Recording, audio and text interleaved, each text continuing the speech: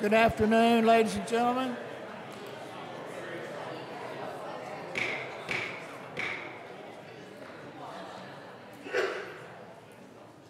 Thank you. Good afternoon, ladies and gentlemen, and welcome to the May meeting of the Randolph County Board of Commissioners.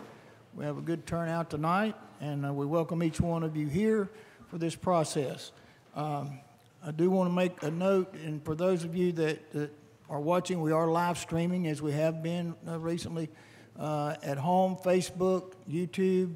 But to those of you in the audience tonight also,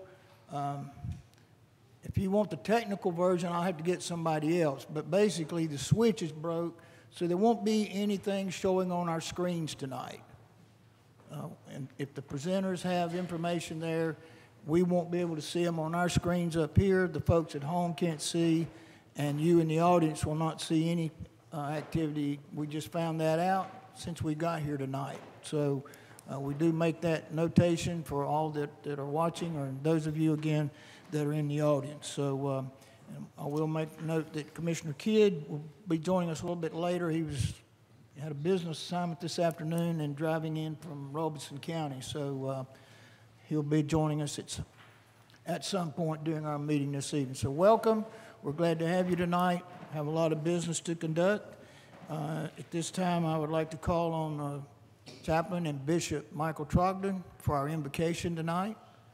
And we'll have our Pledge of Allegiance, so please remove your caps and rise, please.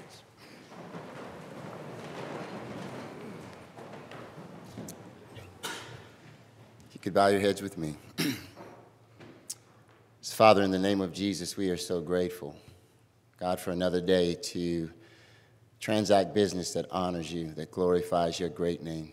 God, we thank you for this gathering tonight, God, of concerned citizens of our community. God, we thank you, Lord, for our county commissioners. Thank you, God, for them accepting the call, Lord God, to make decisions for the welfare of the whole of Randolph County. God, we pray tonight in the mighty name of Jesus for the wisdom of God.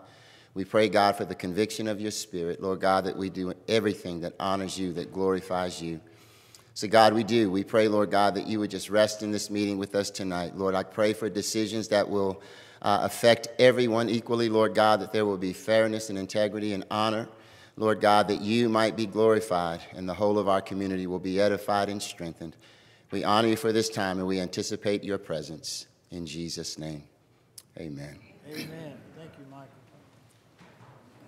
I pledge allegiance to the flag of the United States of America and to the republic for which it stands, one nation, under God, indivisible, with liberty and justice for all.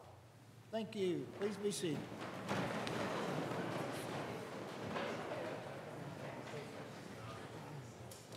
Before we go into our special recognitions and our public comment period, I do want to make a note to the board and again to the citizens.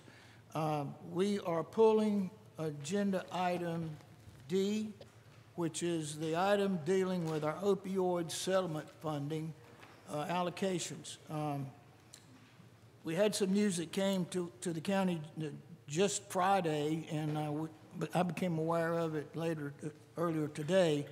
There is a program planned here in the county on May the 22nd at 2 o'clock in the afternoon. That's on a Monday. It's an opioid collaboration program, special program that's being conducted by a lady from the Council of Churches, and we will be inviting members from our faith community to attend that meeting that day as we learn more about this process and what it does and I think equally important what it doesn't do. But our goal here is to save lives. And that's what this funding is supposed to accomplish, and so it has to be used in the proper way. The rules, the restrictions placed on the use of that money is very limited, very defined, and we have very little leeway in how it's used. So we have to take that into consideration as we go through the process. But that will be a part of the process of learning and educating all of us through that process. And that will be, and the location will be announced a little bit later. We're talking about maybe possibly even AVS, somewhere where we could accommodate a larger crowd. So just make you aware of that. So item D will not be on our agenda tonight, and it will be again in the future, probably at June after we have that meeting, depending on what and if something else comes out of that process. So thank you for that tonight. Next is our special recognition. Lieutenant Scotty Hicks is retiring from the Randolph County Sheriff's Department. I'll recognize Chief Deputy Andre Hazelton and for the presentation, and who's just come right ahead.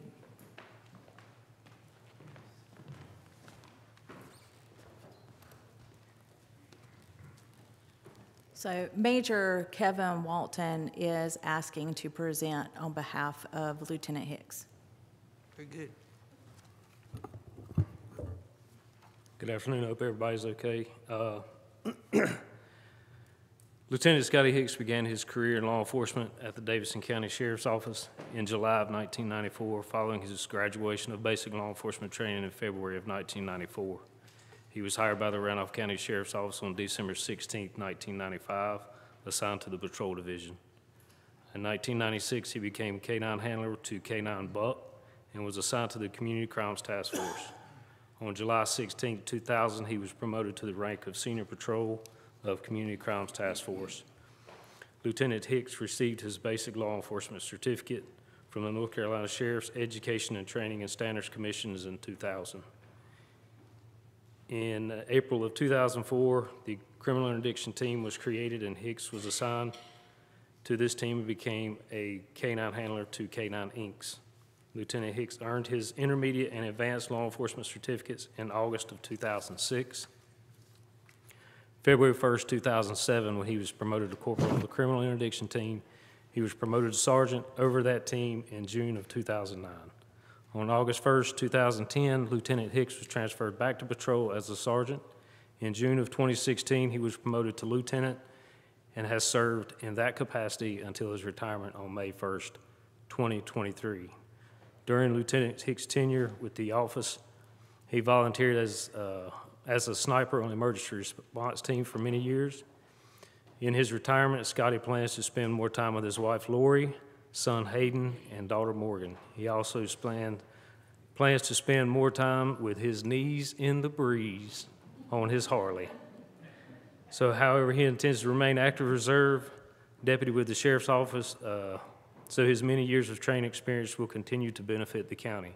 Scotty will be greatly missed in his law enforcement family, but rest assured that he will remain active part of the Sheriff's Reserve Division. Lieutenant Scotty Hicks is recognized for 27 and a half years of faithful service to the citizens of Randolph County and 29 years total in law enforcement. And on behalf of the Sheriff's Office and myself, we will miss Scotty, and we do appreciate him and his service. Lieutenant Hicks and his wife, Lori, if y'all join us up here, please. We have already recognized Lieutenant Hicks this morning. The sheriff was there. However, Lori was not there, and we have a plaque to present to her as well. In the law enforcement community, the sacrifices that law enforcement makes is not theirs alone. Those sacrifices are also made by their families. So we'd like to recognize Lori, and this is a plaque from Sheriff Seabolt. May it be known that this certificate is presented to Lori Hicks in recognition of your generous and dedicated support of Scotty Hicks and your countless sacrifices which have helped further the goals and objectives of the Randolph County Sheriff's Office.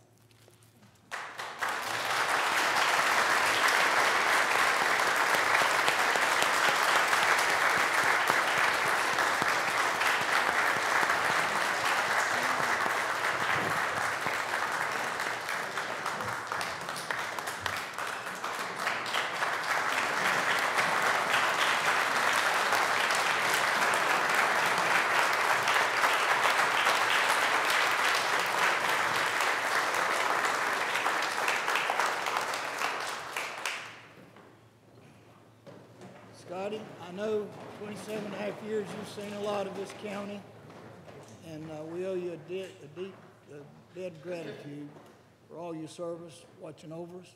I say lots of times I sleep good at night. I know this county's in good hands because of officers like you that are out there every day and night putting your life on the line, and we thank you for that sincerely. Appreciate all your service, and I hope you have many miles on that motorcycle. This is in grateful appreciation to Lieutenant Scotty Hicks in recognition of 27 and a half years of service, May the 1st, 2023, presented by the Randolph County Board of Commissioners. God bless you, Scotty. That's to you.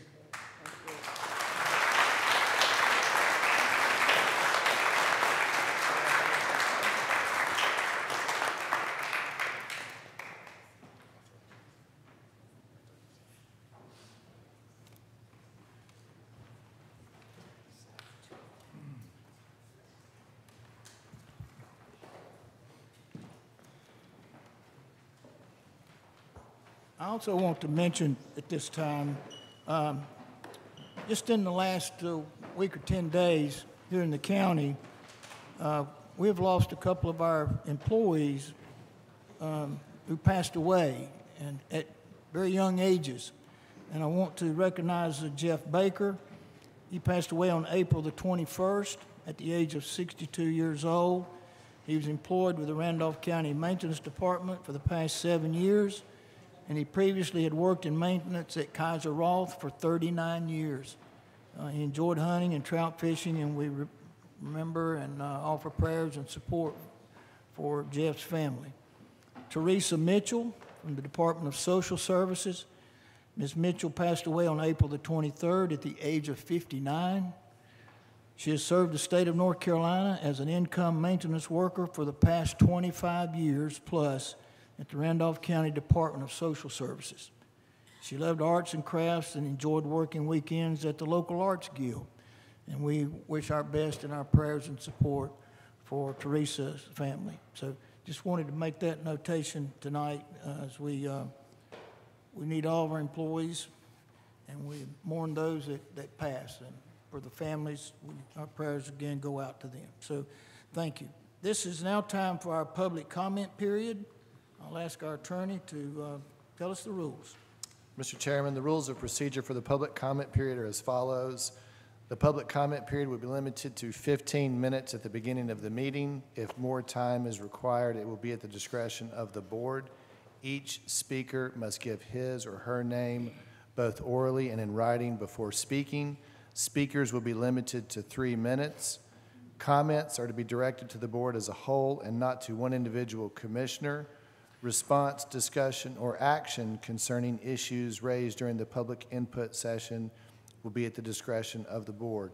Speakers will be courteous in their language and presentation, and speakers should not discuss matters which concern the candidacy of any person seeking public office or matters in current or anticipated litigation. Thank you. Madam Clerk? Joe Milliken.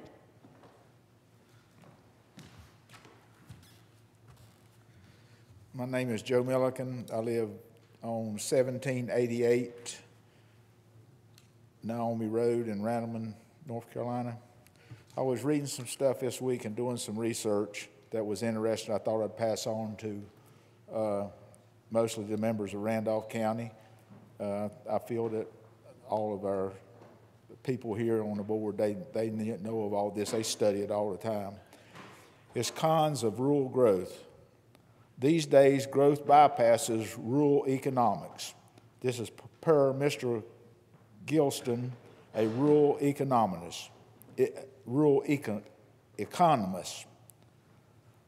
The most helpful policy for people in small towns could be relaxed zoning rules so that more affordable homes could be built in rural areas. What is essential smart growth fixes for rural planning? Essential smart growth fixes for rural planning, zoning, and development provides policy options that can help rural communities strengthen their economics while preserving rural character. Thankfully, the county saw the rule would kill the county. Now every meeting, there is always people to come to complain about the mega site. The county has done its part on getting good paying jobs for the people. It is running a little behind on getting places for the new workers to live. Hopefully that's being changed. And I was just going to point out here, growth management plan. The goal of the growth management plan is not to stop growth, but to channel the more intense growth to areas where public infrastructure allows growth to be sustained over the long term. The plan also provides development opportunities for those properties located in environmentally sensitive areas of Randolph County. Thank you, guys. Good points. Thank you, Joe. Clyde Faust.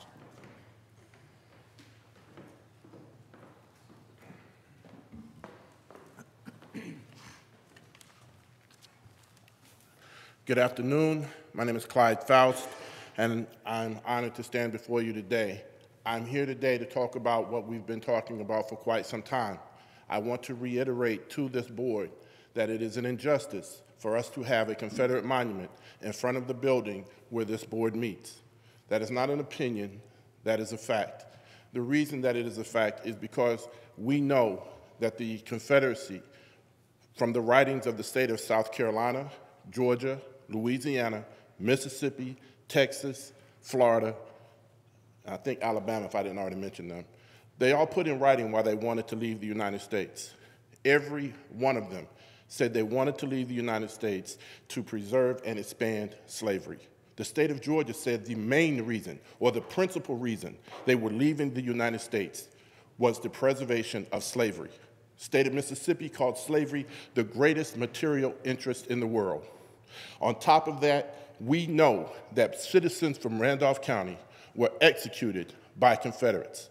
On top of that, we know that citizens from Randolph County were sold away from their families right here in Randolph County because of a practice or a way of life that the Confederacy killed Americans to keep.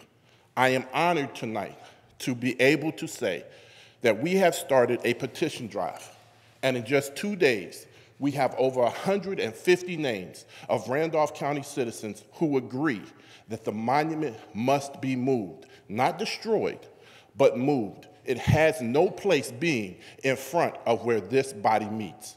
Thank you very much. Thank you, Chip. Dwayne Roberts.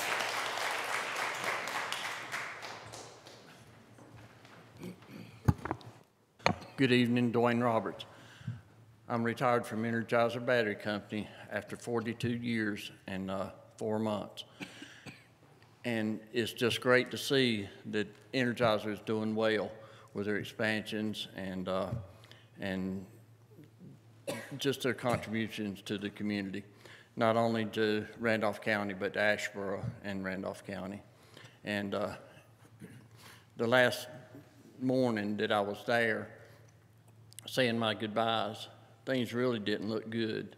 So I'm really pleased to see that they're going to be doing well and hiring new employees, and they might even let me go back if I wanted to, you know.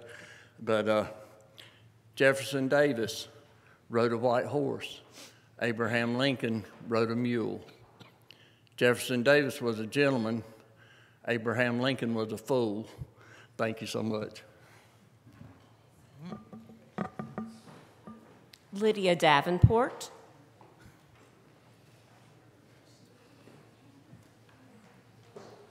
Good evening.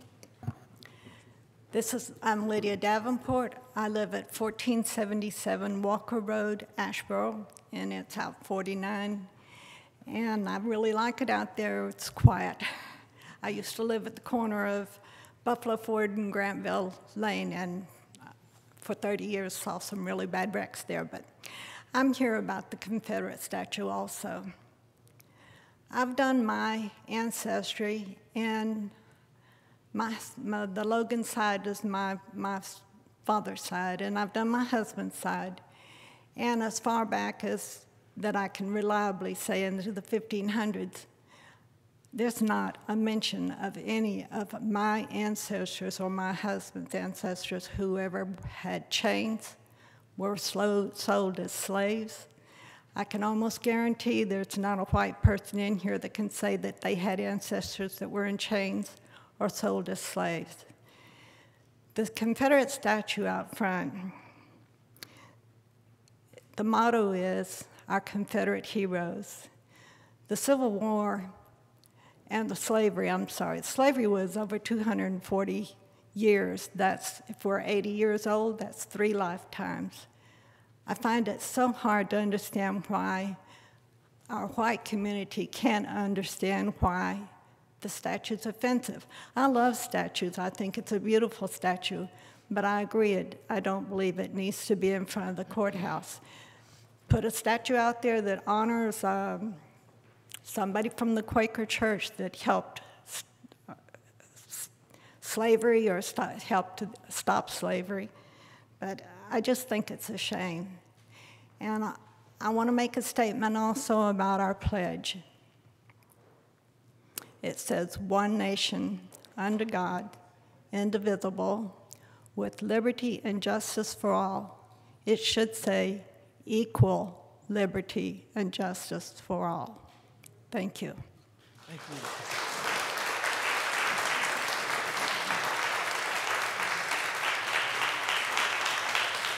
Tim Saunders.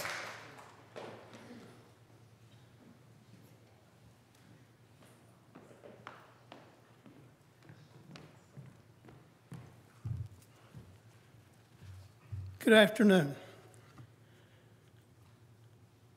You know, I came here with a particular speech. But after watching the news and seeing what's been going on here lately, I'm going to change that speech. It has come to soul-searching time. There are such things as morally correct things, and there are things which are not morally correct. Lying, cheating, and stealing are not morally correct. And when you have a bad situation, and here I'm talking about the obsession of some people for guns, that's a mental illness. I hear people talk about dealing with mental illness to prevent people from shooting up schools. That's not where it needs to start. That's a lot like closing the barn door after the horse is gone. We need to stop it before they get there. We had 5 people killed in Texas, including an infant. That guy's in the wind. Don't know where he is. And recently, our General Assembly, bless their hearts, there's a group pushing for what they call constitutional carry, which will allow anybody without any oversight to buy a weapon. Does it sound like that would be a smart thing for people to do who are concerned about people getting shot up every day? Do we need more mentally ill people who are gun obsessed out there buying more weapons? I don't think so. Now, I've got a copy here of the the Militia Act of 1792. Now, this act was early in the nation's history. It was, I think it says, the second Congress session, where they lay out what a militia is, what its responsibilities are, what the militiamen are supposed to carry, bring with them, and so on. It is It definitely does not imply that a rump group who disagrees with the government has the right to go out and create a secession. Now, Mr. Saunders, 30 seconds. prayers and good wishes are fine, but something needs to be done today, not tomorrow. We need to do something concrete quickly to stop this madness, and that's what it is. It is madness.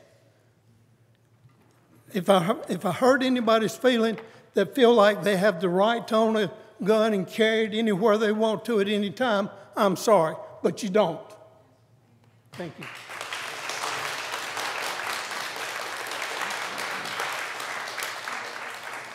Kevin Price.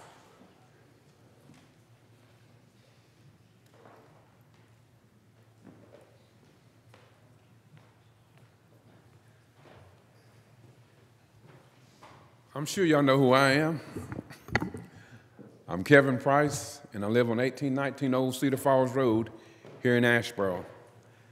I have listened to all the stuff that has been said and done. And by the way, it just blows my mind when people that might say, I'm a Christian, I'm this, I'm that, I know the Lord. But they never read the part where it says when you call somebody a fool, you're in danger of hellfire. Now, I know that's in the Bible because I've read it. But you know, Jesus rode a donkey. Was he a fool? Nope, he wasn't a fool. And you know what? The good thing about it was he helped everybody. And I can't say that about y'all. And I hate that. I cannot say that about this Randolph County Commissioner. And you said you got to say it to everybody, so I'm talking to everybody up here. I don't think that if you treated, I really believe if you treated everybody fairly, if you treated everybody with respect, if you treated everybody like the Pledge of Allegiance said, with liberty and justice for all, you know and I know liberty and justice is not for all. But if we say liberty and justice for white people, everybody would applaud because they know you got white privilege everywhere you go. Everywhere you go. But in Randolph County, you've got it everywhere. Even Randolph County, that's what I meant to say. So my thing today is, hey, you know, you made this decision, and you know that that monument outside says liberty and justice for whoever you think deserves liberty and justice. We ought to all deserve liberty and justice. It shouldn't care about what your color is, what your nationality is, or what your religion is. Now, I spoke a lot about religion. I'm a child of God, and I don't care who knows it. But I'm telling you, I think we need to look at some of the things that's been done with this group of people. You can make a change, and I guarantee you, you can do more with everybody than you can just a few people. Thank you.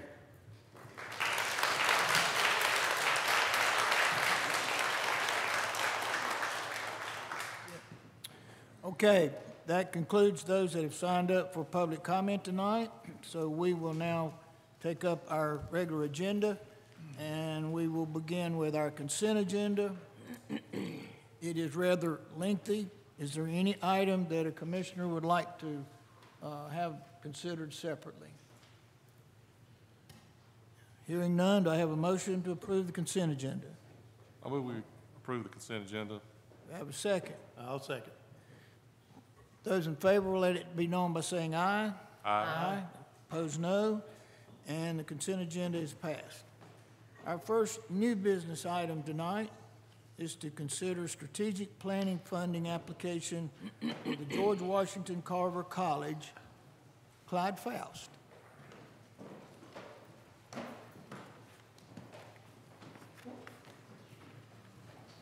Welcome back, ladies and gentlemen.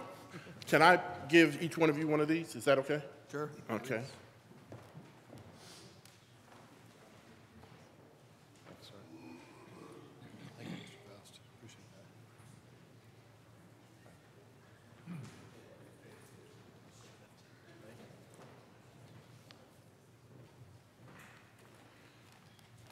Good afternoon or good evening. My name is Clyde Faust. I'm also the chairman of the George Washington Carver Community Enrichment Center Board of Directors.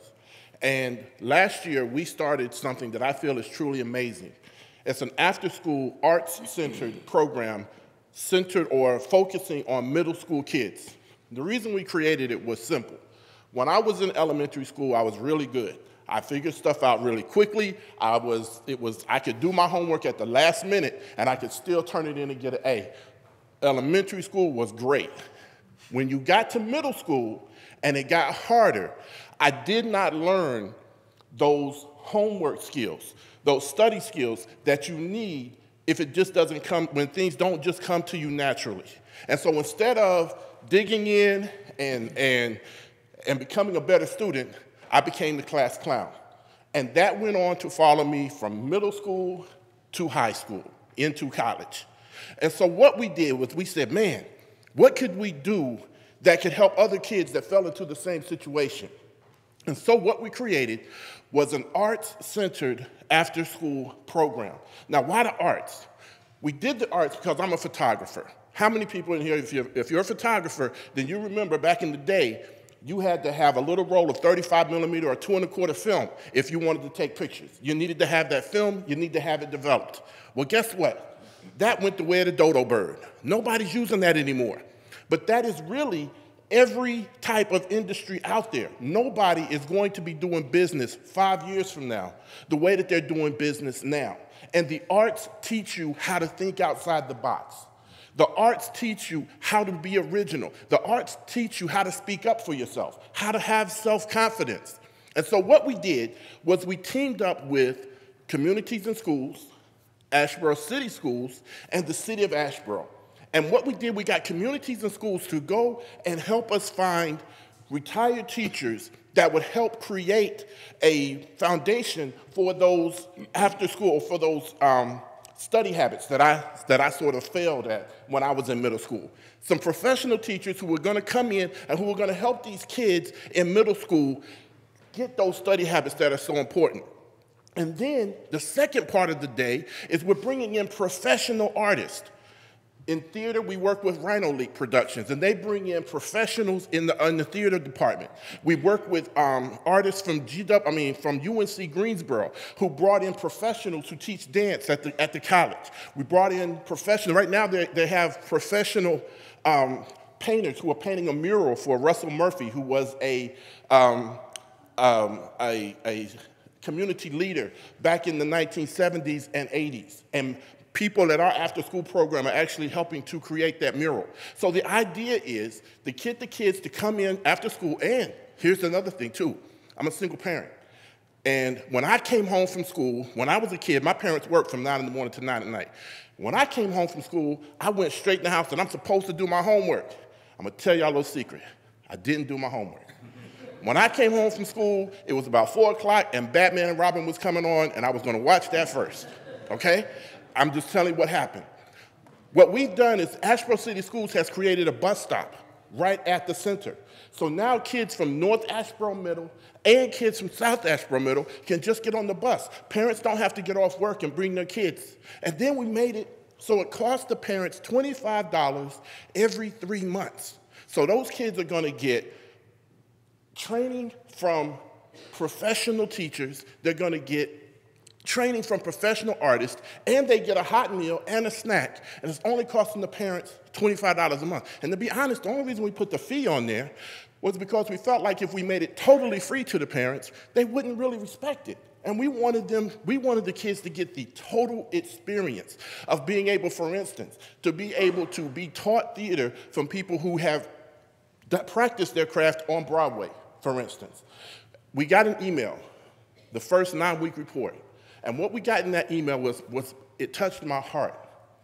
Of the kids that go to the program, 2 of them were already straight A students. And we were happy to hear that those 2 kids continue to be straight A students. Yay!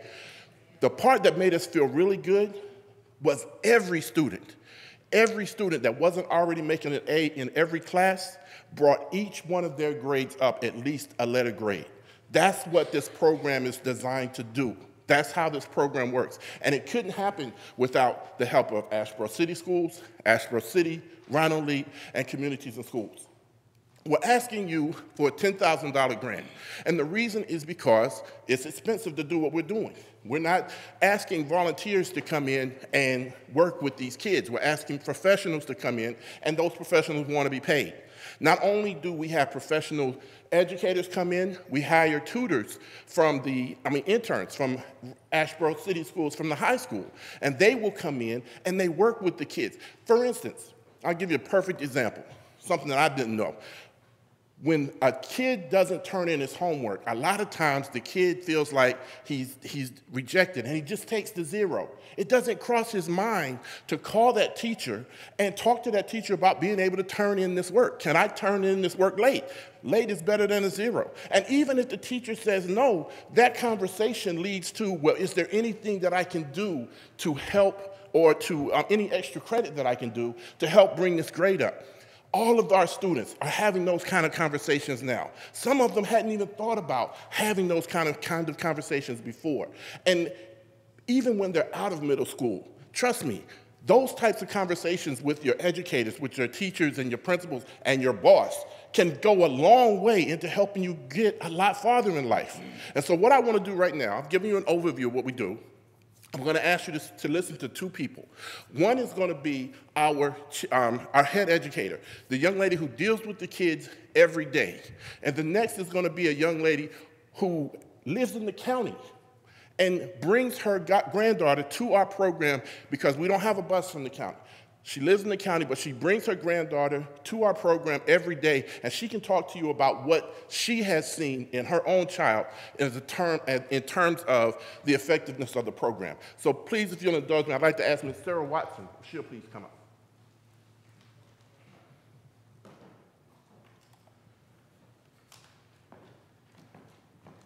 I'm going to brag on Ms. Watson a little bit, because when she started, I was under the impression, I'm a numbers guy, and so I was under the impression we would put this together and it would work. And Ms. Watson came in and she said, wow, I like what you're doing, but it won't work. And the reason it won't work is because y'all ain't gonna believe this. All kids are different. All kids are different. If we had just put a volunteer that would help the kids with their homework, it wouldn't work. You need someone who understands kids, who understands that Commissioner Hayward is different than Commissioner Fry. And they understand how to work with Commissioner Fry and how to motivate Commissioner Hayward. That's what a professional teacher can do with kids. A professional teacher knows how to get the most out of a kid's potential. A volunteer doesn't know that because they haven't been trained in that. And we got one of the best. Communities and Schools, I will tell you, sent us their best when they sent us Ms. Watson. Good afternoon, good evening. My name is Sarah Watson. My name is Sarah Watson, and I am a retired teacher. This is my 49th year. Don't do the math. I'd like to tell you what we have done and the successes that we have seen with our students. We provide academic support in a variety of ways, and the results have been rewarding and encouraging to the students and to us. A shy student came to us passing 4 subjects with flying colors, but failing 2 others miserably. We have addressed those 2 subjects, and 1 is now passing, and we're looking at the other subject. A 3rd subject grade has improved because the student has access to a computer at the center to practice an online program that her school uses, and she does not have access to a computer at home. A 3rd subject grade has improved because of that. We have 2 other students who had straight A's the 2nd grading period due, again, to having access to the computers at the center and no distraction from younger siblings at home. One of the children has become a bit of a reader, in part due to the influence of the mobile library that we've had to come visit 2 or 3 times. So we're reinforcing the tremendous value of reading. We have 2 very young students who have tried to be student athletes this year. They were absent from us during that time period, and their grades plummeted. Upon their return to us, we reminded them that they must pass their current subjects to participate in sports next year. It's remarkable to me as a former teacher that a lot of students just don't comprehend that what you're doing today matters tomorrow. We're trying to support them as they learn how to juggle schoolwork with sports that they love. To that end, we monitor their grades regularly. We have signed permission from the parents to look at their grades online, and we ask them what their grades are reflecting. We reiterate that work due to absences, shockingly to them, it must be made up. Zeros don't just go away. We try to determine what interfered with their completing classwork, because it's often classwork and participation that's caused their grades. We encourage them to advocate for themselves by asking the teacher if missing work can be made up and to eliminate the distractions, which in likelihood is themselves in class. Often the work has been made up and the grades improve. So in other words, we are teaching good work habits and good study habits. The students tell us that coming to the center provides a place where they can focus on their schoolwork without irresistible distractions that they might have at home. Their time with us concludes with an excellent hour of art of a varied type. The first session was theater, during which the students wrote a play after learning stage directions and performed for their parents. The second session was dance, in which they learned dance routines. The third session, they wrote songs with a music producer. Currently, they're learning visual art techniques. The artists who have come this year are superb. I cannot sing their praises enough. The children are receiving a very rich experience. And I just want to say that I believe in this program and what it's doing for the students who regularly attend. Very good. Thank you.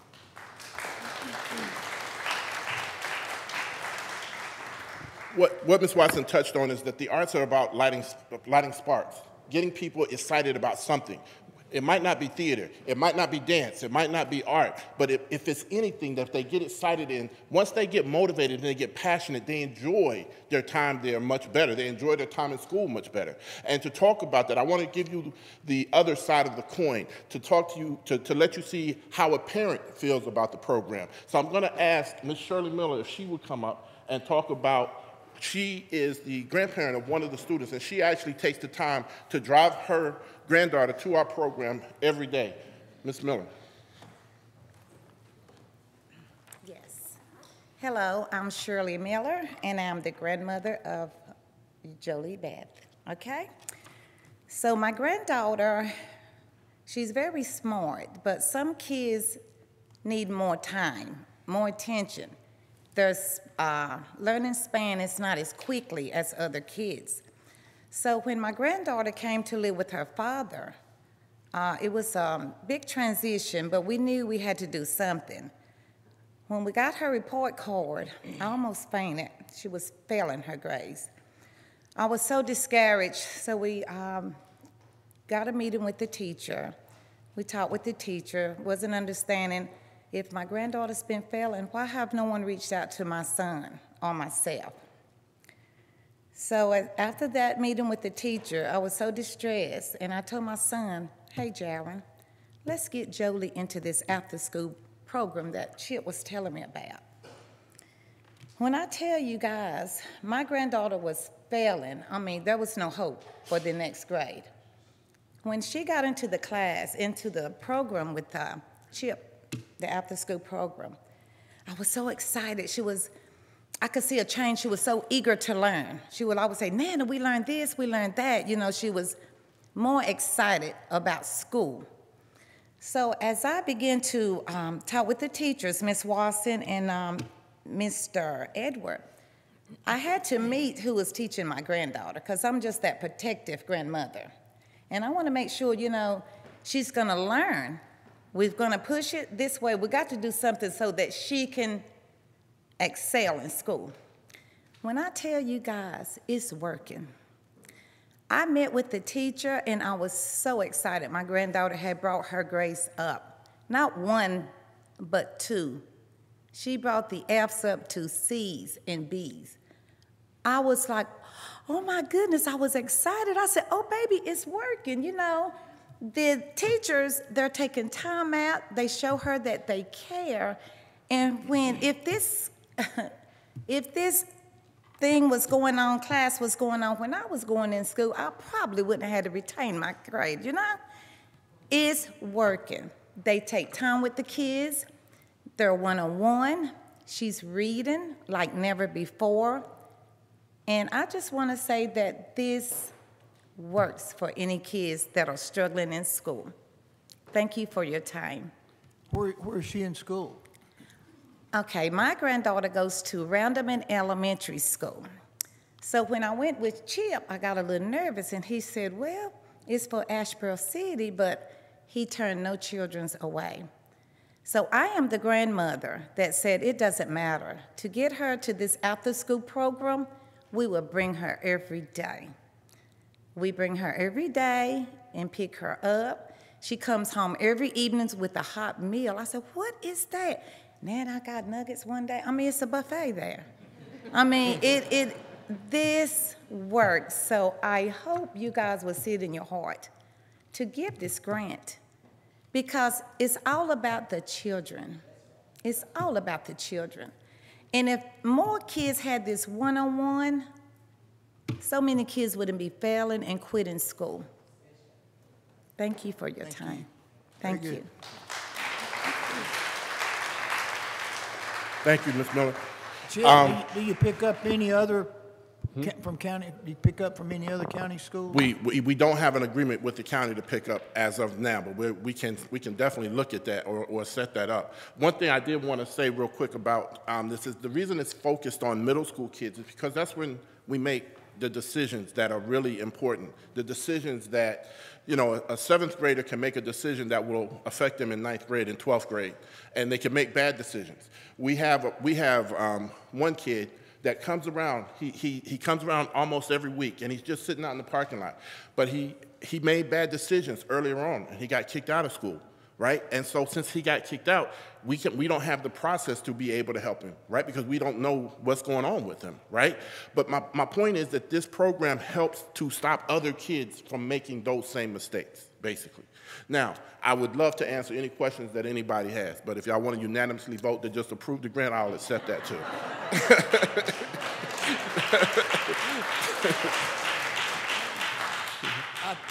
I think you just need to let us vote, Chip. Okay. Y'all have a good day. Hey, Mr. Chairman, if I could, just a second. I'm tickled to death to see that you guys are recognizing Russ Murphy, one of the nicest gentlemen that's ever graced the face of this earth. And I'm tickled to death to see that you've recognized him. I think that is absolutely wonderful. I have a question. How do you involve Rhino Leap in it? I'm kind of curious how that happened. Well, it was important that one of the things the reason my father wanted the building built was because he wanted to bring the arts to the east side. He wanted kids that grew up where I grew up to experience the arts rather than just really around sports. And so when we started looking at how are we going to get artists that actually know what they're doing, right? Then, you know, we wanted to deal with communities and schools because we didn't want just any volunteer to try and you know, help these kids with their homework. It wouldn't work. And we wanted the same thing with the artists. We didn't want just anybody who had time to do it or anybody who had a passion to do it. We wanted somebody who actually knew what they were talking about. And so Rhino Leap just so happened they came to us one day. They wanted to use our facility to host a program that they were having, to host a play that they were having. And while they were there, we were like, well, I'll tell you what, maybe we can work out a deal. If you can help us find quality artists to help us teach these kids, then we'll be glad to work with you on the rental space for the building. Because it's not just finding an artist, it's about finding a teacher that's an artist, because all of these artists have to be vetted by communities and schools, which is a reason why we love working with Asheboro City Schools and communities and schools, because everybody goes through that process so that we're certain that the people who have access to these kids are of the highest caliber. And so that's how they got involved. Any other questions for Chip? Well, I've just, Rhino Leap does, obviously does plays and those kind of things. Do they do, I'm sorry, I don't know this, do they do movie type things? Or? I don't think they do movie type things, but what it is, when you're producing a play, they produce promotional materials for the play, and because they're artists, they work in that sphere. For instance, the dance instructor, Rhino Leap got us the dance instructor, and the reason that they have, that's the dance instructor isn't someone who works in theater, but because they needed choreography for their plays, they knew this young lady who was an educator at UNCG, and they talked to her and they got her to come in and be the instructor for our dance portion of the group. Okay. Anybody else? Thank you. Oh, and guys, you got to come to the unveiling. It's going to be at Russell Murphy Park on Frank Street, and they're taking the outhouse and they're or the facilities house there, and they're putting the mural on all four sides of it. And our kids are helping to paint it, but it's honoring Mr. Russell Murphy. All right. Thanks. Those of us that might not know Russ Murphy, and I don't know who wouldn't hardly, but he was a fine gentleman on and off the court, either way, and very, very much a leader. And boy, if you could get anybody, kids to follow what Russ Murphy's all about, you're doing good. I'll remind the board, this request is for our strategic planning money. That's for those of you that might not follow that process. And Mr. Bob Peeler is here tonight from Waste Management. That's the money that we have from our landfill contract, and we decided several years ago to set those funds aside for strategic planning, just like the request that Mr. Faust has brought to us tonight. So that is a request that this funding would be part of our strategic planning. So I will ask for the board if there's no other questions or comments. I'd just like to say two quick things. One, Mr. Faust, I would appreciate it if you would send us information if something special's going on, if they're doing a presentation or something like that. I mean, we all have busy schedules, but it might be that, that some of us could come, and I would like that very much. And I would concur that you hit the jackpot when you got Sarah Watson.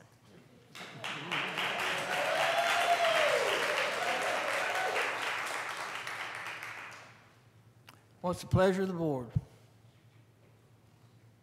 Well, I'd like to make a motion to approve the request of the George Washington Carver College Incorporated for $10,000 in strategic planning funds and the associated budget amendment. Is there a second to the motion? I'd be glad to second that. All right. Further discussion? Those in favor of the motion, let it be known by saying aye. Aye. Aye. Opposed, no. And it passes unanimously. Thank you, Chip. Thank you.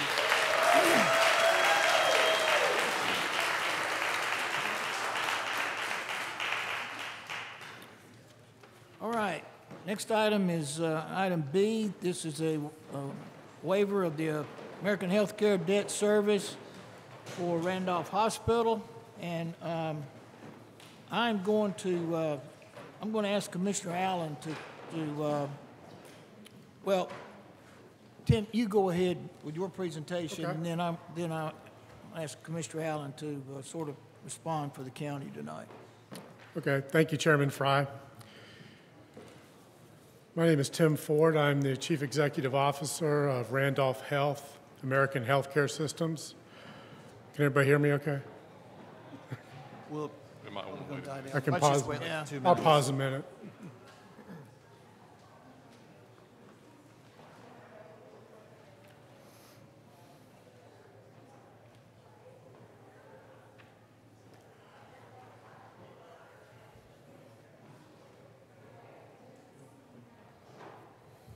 Thank you. I'll continue now. Thank you. Thank you. So we were asked by Hal Johnson to provide information that shows that we are meeting and actually exceeding the covenants required for the loan agreement and the promissory note. I believe I sent to Hal Johnson a letter explaining with each point that was required and how we meet that requirement.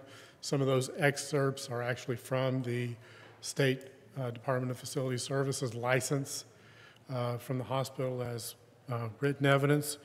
But just briefly, we do have continue to operate 5 operating rooms. We have 1 dedicated for C-sections, for obstetrics. We do operate 24/7 emergency department. We maintain 20 beds or stretchers there. Let's see, and also as far as inpatients, we include the requirements of an intensive care unit. In fact, we increased that from 4 beds to 10 beds about a year ago. We have general surgery, orthopedic surgery, and complete maternity and obstetric and GYN services at the hospital. And I will point out, it's at a time when a lot of community hospitals and smaller hospitals are cutting back on maternal and child health just because of finances. So, I'll fight to keep that in our hospitals as long as I draw breath. I think it's extremely important to care in the community to have those services available close by.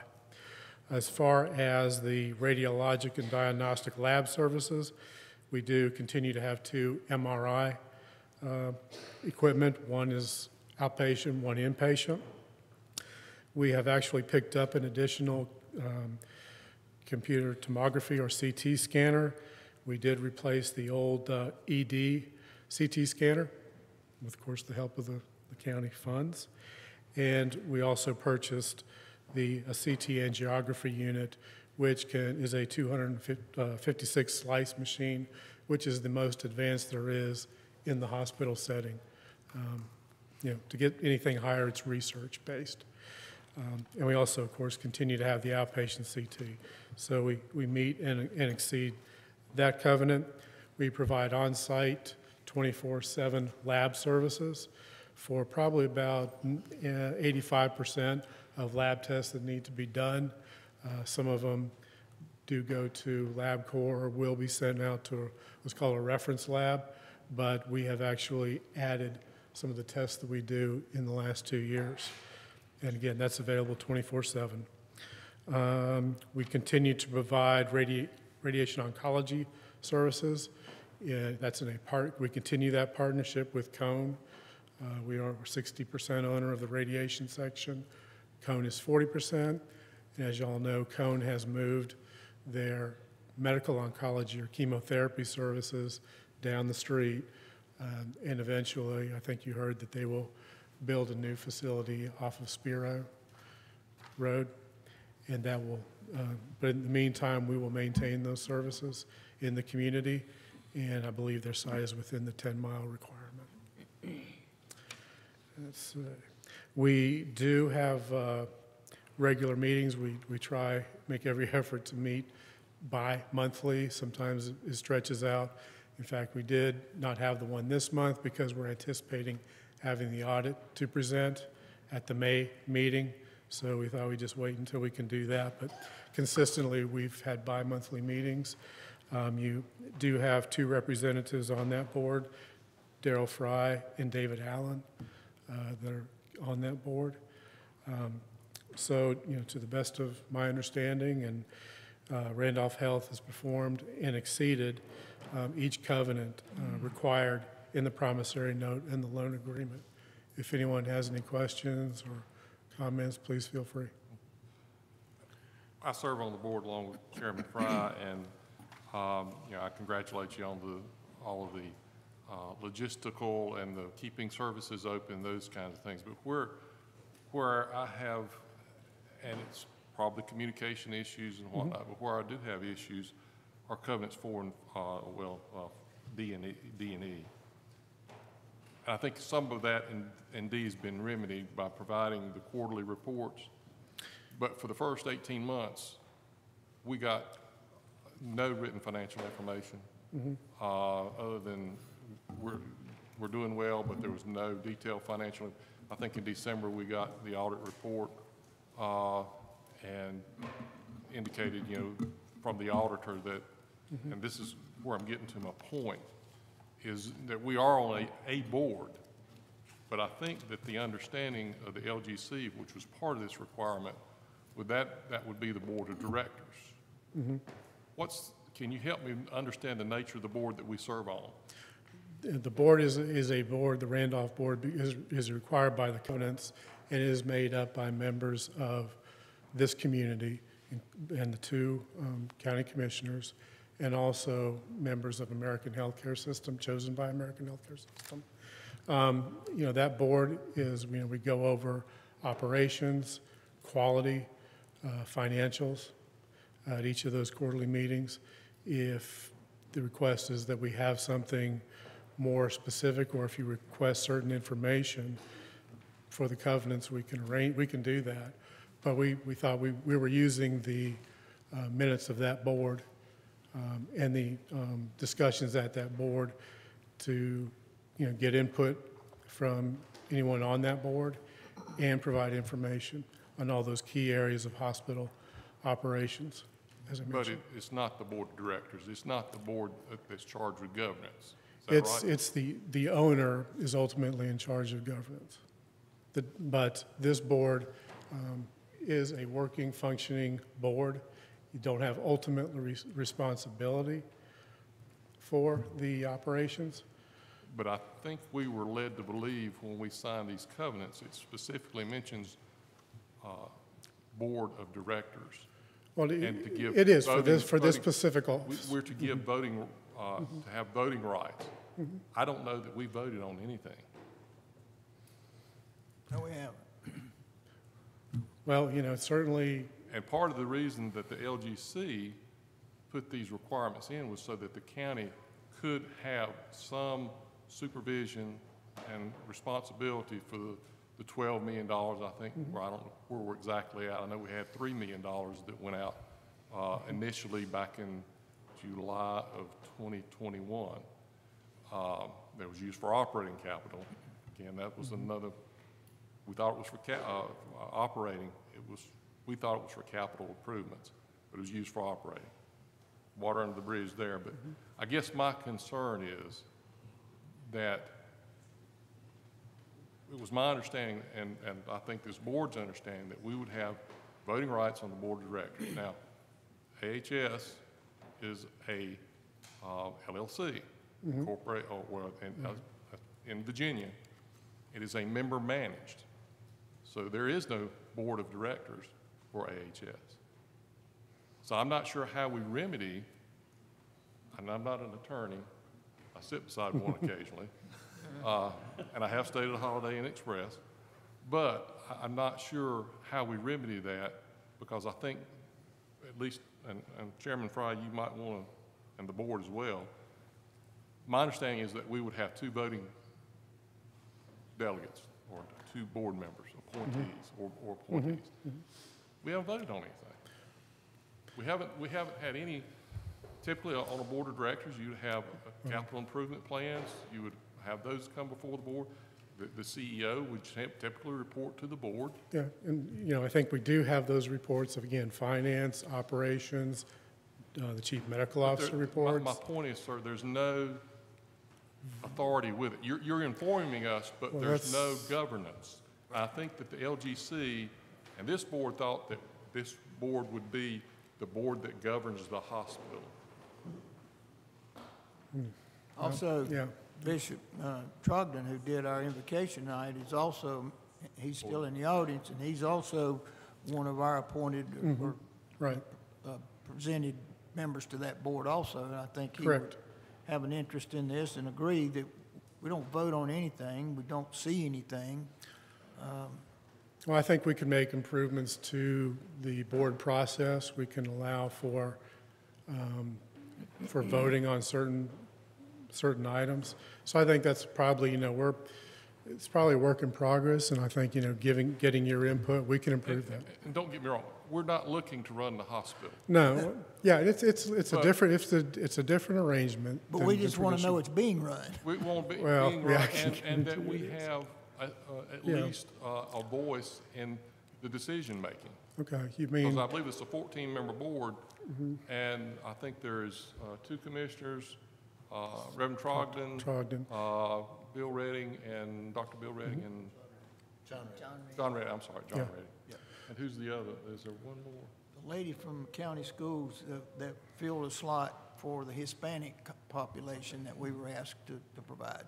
Right. So, and, you know, certainly, we're not looking to run the board, but we would like to have, and Okay. according to the covenants that that were signed, it's a board of directors, well, not yeah, not an advisory board. And yeah, for true. example, when we did get the audit, the auditor was very careful to refer to us, the board, as an advisory board, not as a governing board. And there is a difference as an auditor. As well, that he's required to give to those who govern or charged with governance. We're supposed to get a letter. We never got that. So that's my concern, is that we're not really a governing board, we're an advisory board, and I don't think that was the Well, intent of the covenant. yeah, we're getting into, you know, again, the legal, it's a different type of arrangement. I think we can use that board meeting to serve the purpose you know, we need to meet the intent. Be glad to do that. So be glad to take suggestions back to the owner and Mike Sarian and see what we can do to meet the covenants. We certainly want to do that. And we want to, you know, make you feel part of those board meetings, and we certainly, I guess, imply that your approval, you accept what we're doing, you see how we're operating. But if you need more specifics, please let me know, because we certainly intend to meet the covenant. I just think we had different expectations of that covenant, along with the LGC. If you probably asked the members there, Yeah. theirs was not to be in an advisory capacity, but to be in a governance capacity. Okay, I'll take that back to Chairman Mike Sarian. Yes. Commissioners, may I speak? Yeah. Come to the I'm the CFO at Randolph, and I think most of you know me. We have corrected that with the auditors as far as the advisory board. They do realize that was a misspeak, and that's why we moved the meeting to May, so that y'all could vote on the financials. And you will be presented with, excuse me, with the letter at that time. So we have corrected that. We realized that afterwards, but they're fully aware that y'all are a voting board. Okay. Thank you. Thanks, Loretta. No. Other questions from the board? Comments? I would just say that government money comes with a lot of accountability. It's different from public monies. It's very different. And I think that even enters into, you know, some of the other discussions that we are having right now on other topics. When you get government money, there's just a lot of strings, a lot of accountability, and so we just need to be judicious in that. Sure. So I appreciate you, you know, working to correct that, so that we can, in good faith, Sure. Serve our citizens well. Yeah, this is quite a unique arrangement. It's really never been done before. The Rural Stabilization Act was done, I think, with the specific intent of trying to help Randolph community. And so this is new, unique legislation, and we certainly can work together to make it work for us. Because again, we certainly want to meet the intent. Does our attorney or our finance officer have anything you want to say to this, Ben? No. I mean, I think what I hear Mr. Ford saying, and I appreciate the situation that he's in, but I think what I hear him saying is that there's not a board. I mean, I think that's...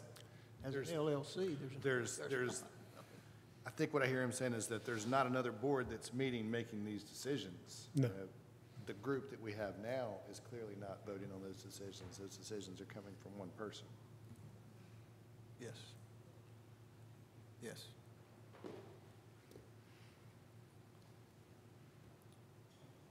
So the consideration for this board is, do we officially waive the debt service under the agreement, under our contract with the hospital? Do we waive that debt service to the Rural Healthcare Stabilization Loan Fund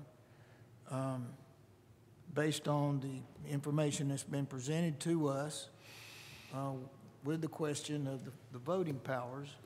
And I would add to that, and Will, what sort of timeline have we got here relative to taking official action? Well, the amount that the county owes UNC Health comes due this month.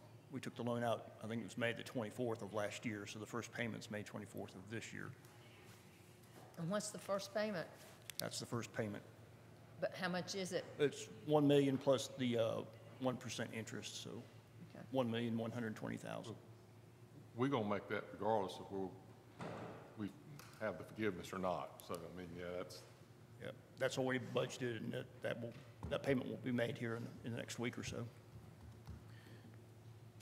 And the only other recourse that we have until this is, I think, adequately resolved for this board and the board that works for the hospital, our advisory board, is to not pay the invoices sent to us till we have that cleared up. I mean, that's the only recourse that we would have in this process. And I'm not saying that's what we're going to do. I'm just saying, if we don't have, and maybe we won't know until, when is that board meeting? May the 18th. That's 6 days before the money's due, to see what kind of vote we take, what sort of documents are presented to us, and what kind of vote we take, that we participate in.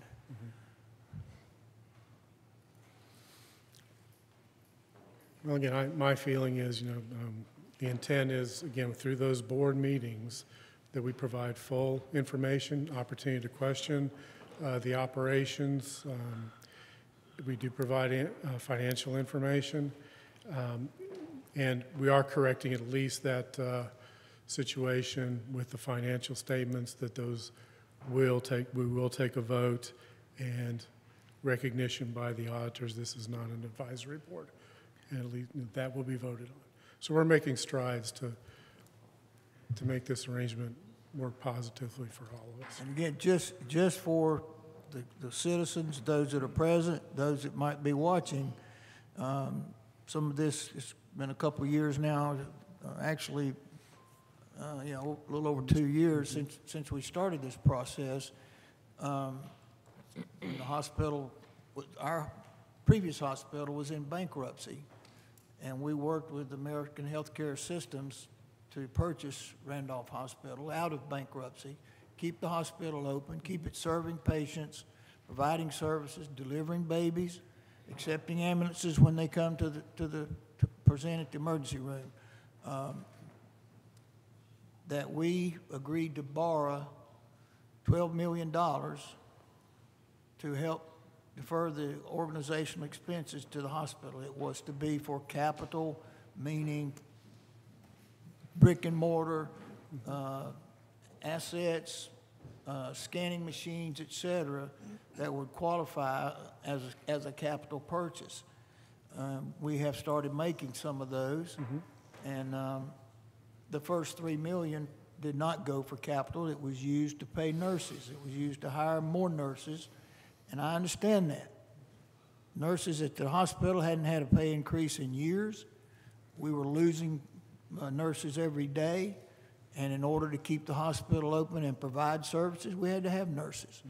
So, but the official knowledge or acknowledgement of that took over a year to get, and that has caused us to have a little angst about this process. But and in that legislation, UNC Hospital was given responsibility over their objections to monitoring that loan. So it was a $12 million loan. with 12 payments, 12 annual payments, with interest at 1%. And our first payment is due on May the 24th this month. So that's the situation that we're in. And again, the county, and we've had other discussions with the principals involved at the hospital over just coming forth with information and letting us know what is going on, how well the hospital is it still going to be financially sound, going to continue to deliver services for the citizens of this county. That's why we did that. So, and that's why we express our concerns right now is, and we've made our point and to the comments that have been made to us, I guess May the 18th will tell if in fact we are given voting rights, voting responsibilities, and proper documentation upon which to vote. So that's the issue that's before this board right now. That's where we are in this process. And I think we've probably paid out, we'll appoint a couple million more. I'm sorry? You know, where we are. Where we are on the 12. I think the hospital's pulled down 3 million plus, something like that. But we paid for one machine, it was a little over $1 million, a scanner, right? That's correct. Yes. So, And various other pieces of so we equipment. probably have advanced about $5 million, give or take, to this point. So we still have $7 million in the county's holding for the hospital. Well, And we do have some invoices pending right now, I yes, see. and we have some more to go. Yeah. It's a, a lot of old equipment and some services we want to add to the community. Right now, we're taking shipment on dialysis machines, which will allow patients to be able to have inpatient dialysis when they're sick, or if they come in and need to have dialysis, they'll be able to have it here, not have to go to Greensboro or High Point. So that's what we're using the equipment for. And you mentioned nurses. We're probably one of the few hospitals in the country that have all staff nurses. We don't have any more traveling nurses. I think every hospital in the country would be jealous of us. So we are making quite a bit of progress. We try to get those reports out, the new equipment, our strategic efforts. We try to, at least in my report, I try to bring those things to the board. And certainly if anybody has any questions, that's the opportunity. But if we need to firm that up with the covenants, let's work on it. Mr. Chairman, would it make sense to defer this till the June meeting? Yes. Yeah. May or June? Oh, your Our June. June. Our June We meeting. get through the Okay, gotcha. May 18th meeting. We're not going to default on our payment, but it's the forgiveness part of it is what's yet to be determined by this board. And a lot of that will be determined by the outcome of the May 18th meeting. Well, I think you can see that, this hospital management is committed to caring for this community. We haven't had, knock on wood, any COVID inpatients in about 2 weeks now, but we had up to 20, 25, and we didn't zip them off. We managed it. So this hospital's been here. We want to continue to grow, provide services needed in the community. And, we're committed to this community. Well, and we're committed too, so Yeah, absolutely. We do have responsibilities Right, for those let's funds. just figure out how to make this work. I think from the get-go, the county has shown we were committed to keeping the doors of that hospital open. Absolutely. Even to the point of borrowing $12 million to see that happened. Now, I do want to say again in full transparency to the citizens, the new owners of Randolph Hospital decided to operate as a for-profit hospital. In all the years, almost 90 years of operation at that hospital, it was a not-for-profit. Now, what that means is Randolph Hospital today had to pay property taxes. And they paid to the county about $517,000 in property taxes earlier this year. Thank you for pointing No that other out. hospital in the county has ever paid property taxes.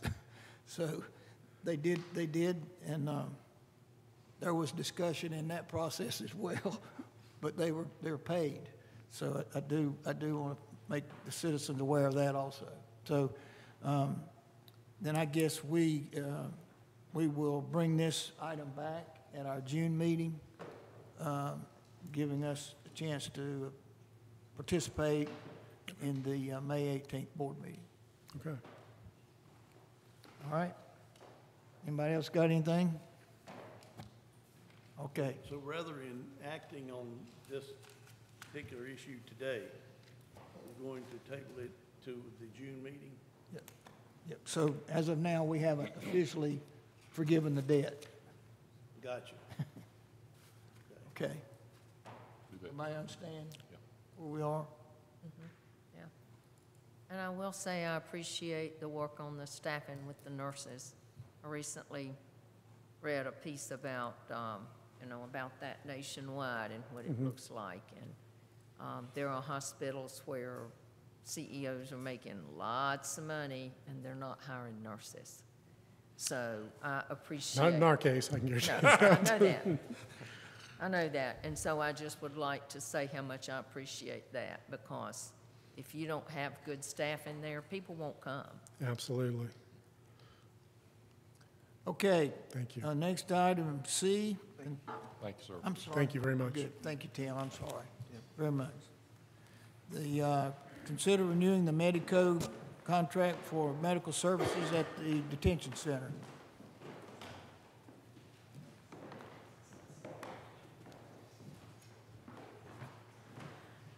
Thank you, Mr. Chairman.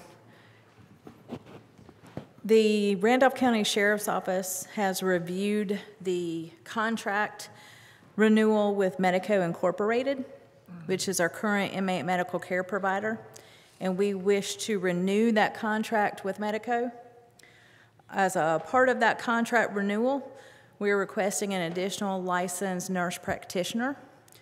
This additional position would be responsible for completing medication distribution, medical screenings during intake.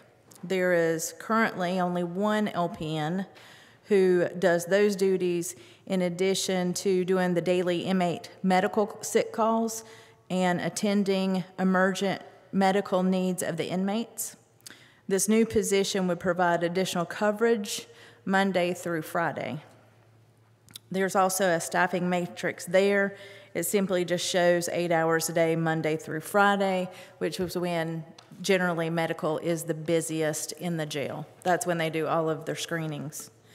So the cost to renew these services with Medico is $1,420,762 for the year, which comes to $118,397 per month. That financial breakdown for the base contract renewal is $926,390. The medication-assisted treatment edition is the $382,940, and the LPN edition is $111,433,000. So, in conclusion, if you approve this contract with Medico for the 23-24 budget year, we just ask that you authorize the county manager to sign the contract renewal.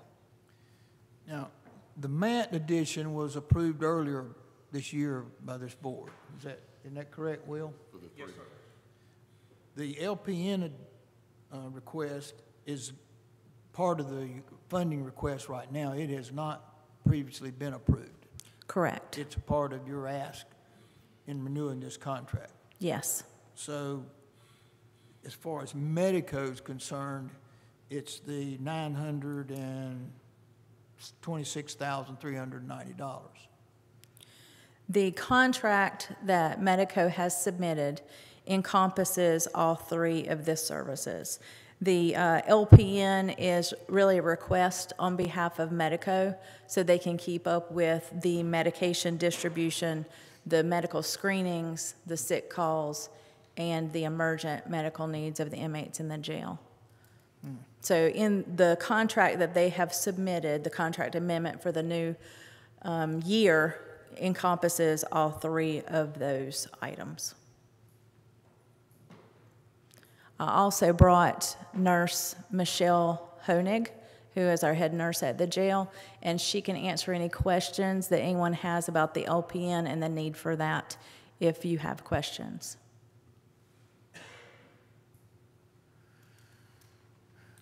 What was our contract last year? The contract last year for our base was $899,407. So the difference for the base was $26,982.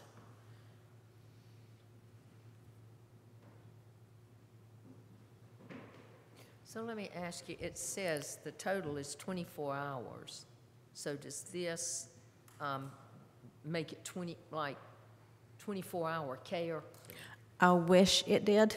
But that's why I asked the question. No, and that's why I asked Nurse Michelle to come so she could explain it. All of the sick calls are done during the day. And so when we have the psychiatrist, our doctor, all of those services are done during the day. So that's when they need the most of the staffing. I'm going to let her answer the other questions. Staff in there when you need it. Correct. Right, okay. Would you like her to explain the staffing matrix? Yes. So I'm Michelle Honig, RN and Healthcare Service Administrator for Randolph County Detention Center's Medical Department. So right now, our staffing matrix calls for 2.8 FTE, which rounds to 3 full-time employees. So our employees work 8-hour shifts. So that's 1 on day shift, 1 LPN, and it allots me for 2 LPNs on the second shift. They cannot work more than 5 days a week because that's over 40 hours. So that leaves a hole every other weekend from 6 a.m. to 2 p.m. because I don't have it in my matrix. So currently we're using PRN staffing, agency staffing, regional nurses from Medico that come and travel through all our sites. I brought some statistics with us just from the months of January, February, March, and April that shows you how many people get brought into the jail. So for January, 497 inmates, February, 445 inmates, March, 568 inmates, and April, 485. Those are the amount of people that are brought into the jail through that month. We are responsible for seeing every single person who comes into that jail, and theoretically, we like to see them within 3 to 4 hours to ensure that they're safe and they don't have emergent medical needs that need to be addressed immediately, and if foregone, could cause serious medical issues, lawsuits, and prolonged hospitalizations. Just the amounts of medications that were given. So this is the number of pills. For January, it was 13,428. How many? How many? Say that again. 13,428. The number of scripts for January was 1,458 medication scripts that we prescribed through our provider. I know you guys are familiar with our detox checks from the MAP proposal, but in January, the amount of opioid detoxers were 391, alcohol, 151 detox checks. Labs and diagnostics for January, 76. So that includes, we do EKGs, we do all blood work, we do x-rays in-house, ultrasounds in-house, all to save money from having to send them out to get these procedures done. And the month of March was probably our busiest since we had 568 people brought into the jail. We also do sick calls where, if the inmate gets sick, we have to see them and address their needs. Those are typically tried to be done within 24 hours. If it's emergent, we see them right then on the spot. But there was 148 non-emergent sick calls for that month. There was 16,804 pills that were given, 924 scripts, 453 opioid detox checks, 168 alcohol detox checks, and 125 lab work and diagnostics done within house. And the amount So usually a matrix is based off of your average daily population, so how many people stay in the jail. Our average daily population for Randolph County is relatively low in comparison to some others. However, we have a very high influx of inmates or people that get arrested and brought into jail that we have to see. So January was 238, February was 242, March was 267, April was 264. In comparison to Medico's sister site, like Buncombe County, which is 3 times the size of us, the amount of people that we bring into our jail is comparable to theirs when I met with their healthcare service administrator. Even though we do not keep them, we have a very high turnaround rate, we still have to see all of these people and make sure that they are okay and getting the help that they need. And that is why we're asking for the additional 1 LPN to cover the shifts and make sure that we don't get behind in trying to ensure their health and well-being. On those pills, do they come in there with those pills, or they're prescribed after they've... So that number is a combination of both. So they can come in with a script. We continue it. A lot of times medications need to be adjusted. We have, like a lot of people don't see doctors regularly on the outside. They can be hypertensive, have cardiac issues, and we address all of that while they're with us. We have a provider that comes in once a week, and I overwhelm him with the amount of people that he sees on a weekly basis for things that we call chronic care visits, which is any type of cardiovascular issue, hypertension, neurological problems, things that are life-threatening. So when he sees them, we do blood work on them, we adjust their medication, we continue monitoring them, we do EKGs on them, we order x-rays, ultrasounds, all which is included in the contract with Medico. And then when we see people for sick calls, we also prescribe medication, and telepsychiatry is done once a week where a psychiatrist meets with the inmates, and then he also prescribes medication.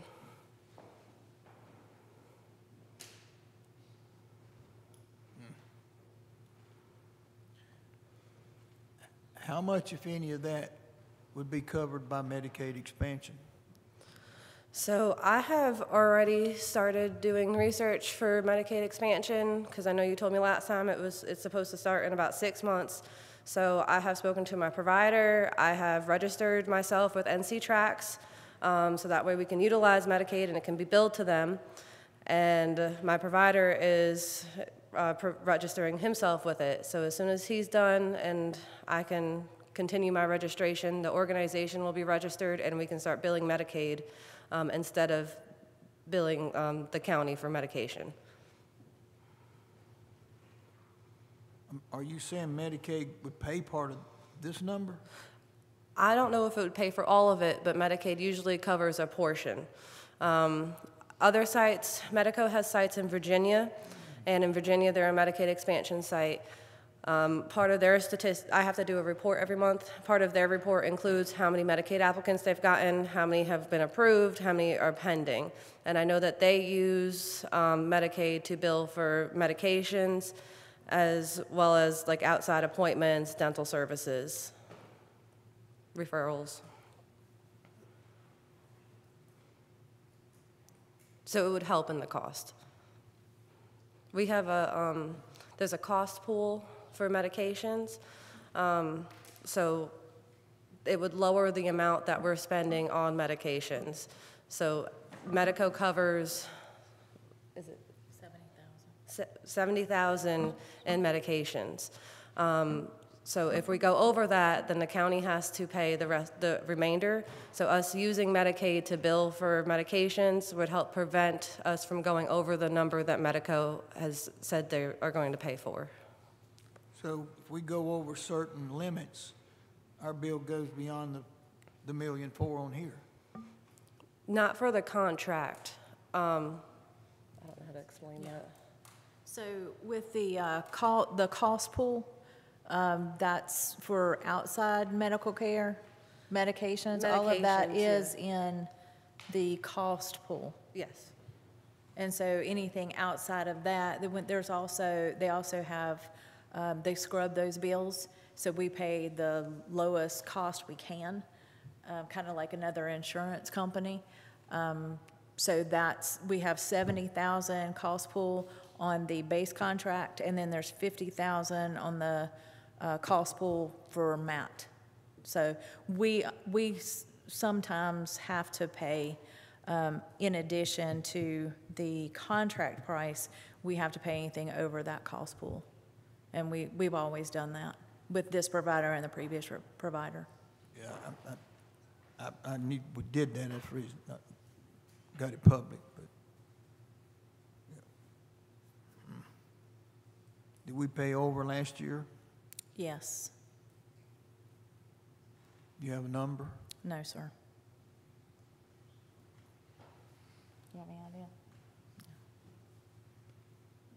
But again, could Medicaid expansion, does it have the potential to reduce this number? The number for the contract? Yes. No. No. No. The contract pays for the cost pool, the cost of having a provider, psychiatry services, a counselor, the nurses, the hours that were there, the equipment that we use, any medical supplies. Medicaid would just help with any additional costs. So making sure we don't go over our cost pool for prescriptions, and when we have to send people out for referrals or even hospitalizations. Is there expense in that for Narcan? What do you mean?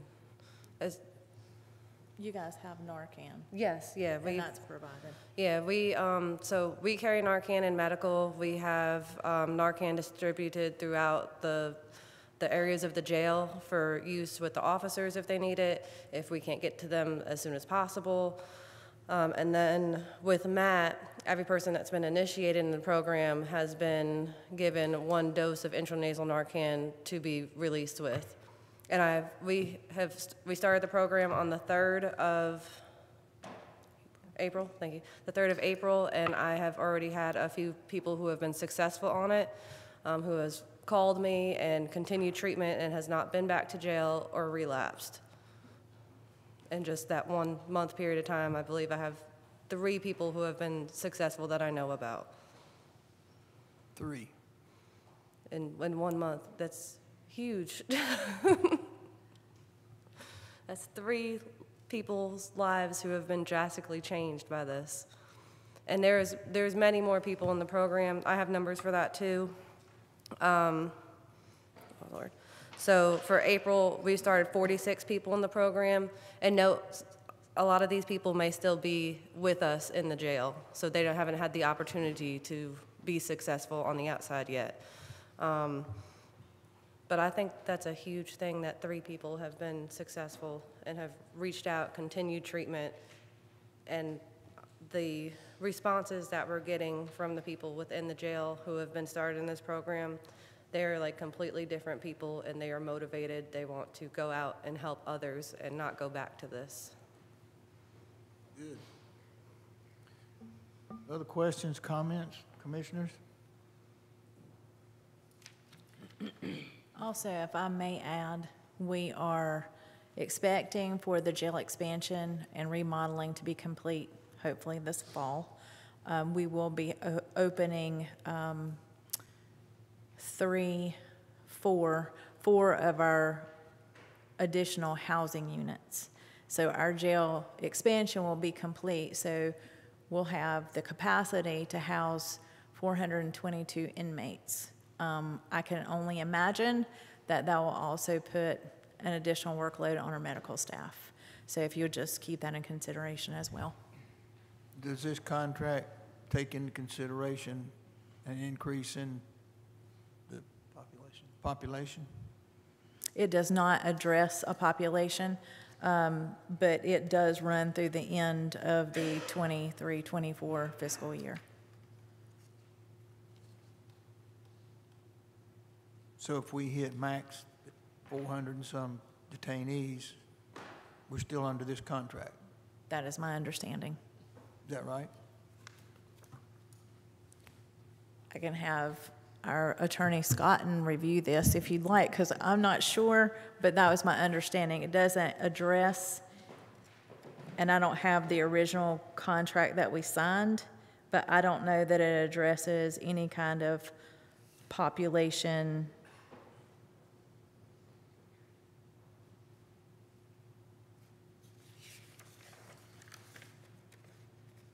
Just trying to make sure, or try to determine that there's not some surprises out there for us, whatever we do here.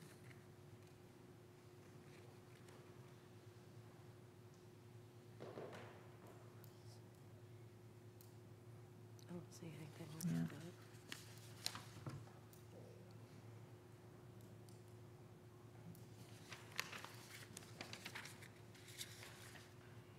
There is nothing in this amendment about a population cap or any kind of population limits that they will cover. So it's This is basically totally based on number of hours of employees that, or nurses, assistants. Correct. That are being needed, so it doesn't matter, by that contract, it doesn't matter where you're talking about 300 or 400. Correct. It's just how many people have you got to have here? If we come back in the 400 and some attendees, if they require more than what we're talking about here with our numbers, we would have to come back and say, we need more hours, correct? Which would amend the contract at that point in time. I will say this from our experience with Medico, we've had as low as 212 inmates, and we've had up to, what would you say? A max? Yeah. Like at one time, I've seen the census be 312, I think. So they make it work. You know, Nurse Michelle actually comes in on her days off to make sure that these shifts are covered, that our inmates are attended to, that all the medical screenings are done, that they are contributing to the classification efforts that we make to ensure that our inmates are housed correctly for their medical needs and for the safety of other people. And so we have paid the same contract regardless of what our population was. Whether it was 200 or 300 in the past, they've always made sure the job got done. And like right now with our MAT program, we don't have our MAT nurses yet. And so Nurse Michelle and the other nurses that are currently with us are making sure that both of these programs are administered, and they're doing that incredibly well. So they will make sure that the job gets done if we have 450 inmates, and we have seen that in working with Medico staff.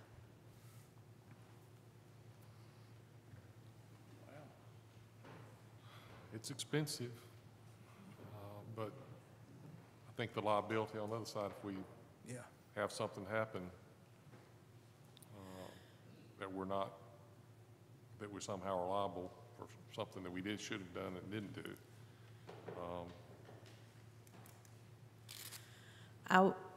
If I can add something else, I worked in the jail 20 years ago. I went back down there last year when Major Cheek was out on medical leave. The extent of medical care that they have to give in the jail to inmates now, it doesn't even compare to what we would have never kept some of those people in jail when I worked down there. We have people that are in our facility that have a tracheotomy. We have had people that are actually living with their intestines hanging outside of their body. There are some incredibly difficult medical situations that some of these people have when they come to us, and Medico is able to effectively manage those within our facility. And we're very blessed that we have the level of care that we have, and I don't think that we would have been in that same situation 4 years ago.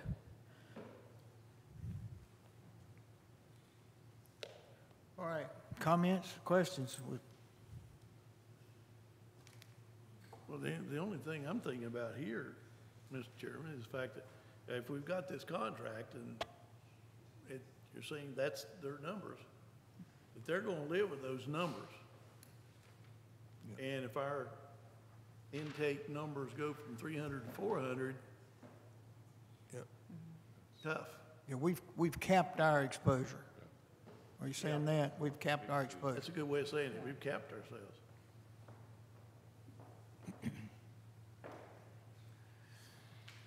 Okay. Mr. Attorney, what is their recourse?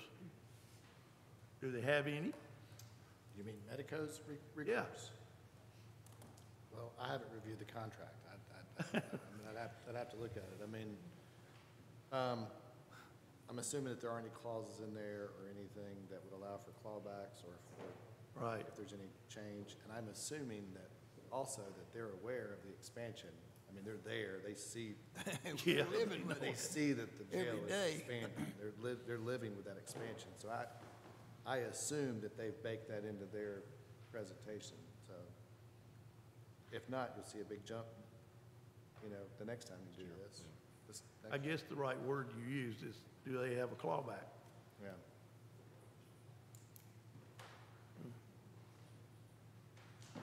All right. What's the pleasure of the board? We have a motion for any further discussion? I think Medico has provided excellent service. So I'll make a motion to approve the contract for Medico for inmate medical services for fiscal year 23-24 and allow the county manager to sign the contract. Do I have a second? I'll second that. Motion and a second to approve the request. Further discussion on the motion. Those in favor, let it be known by saying aye. Aye. Opposed, no. No. Motion passes 4-1. Thank you. Thank you. All right, skipping D, item E, creation of the funding for human services planner position, planner evaluator. I will say, as Tara's coming forward, this would involve the opioid funds. Is that correct, Tara? That's correct. Okay. Good evening, Chairman Fry, Commissioners. Thank you all for the opportunity to speak to you all this evening. As the opioid settlement funding work has progressed, it has become very clear that Randolph County could benefit from having a human services planner or evaluator that would provide support for the settlement funds project, including implementation of strategies in compliance with the North Carolina Memorandum of Agreement and the activities approved by this board. The Human Services Planner or Evaluator will work closely with the organizations that apply for and receive funding. Examples of the work that this position would do would include engagement with stakeholders to make recommendations on use of the funds, ensure that the funds are used appropriately, complete required impact reports, and provide needed technical assistance to agencies receiving opioid settlement funds. Overall, this position will strengthen the operating processes of agencies receiving funds and is critical to ensuring organizations succeed in the work that they're already doing and that they'll continue to do. So I'm here tonight to request a new position. The county classification plan currently does not include a position of this type. We'd like to also ask that the Human Services Planner Evaluator position be added to the classification plan at a grade 121. And like Chairman Fry mentioned, the funds that would cover this position would be opioid settlement funds.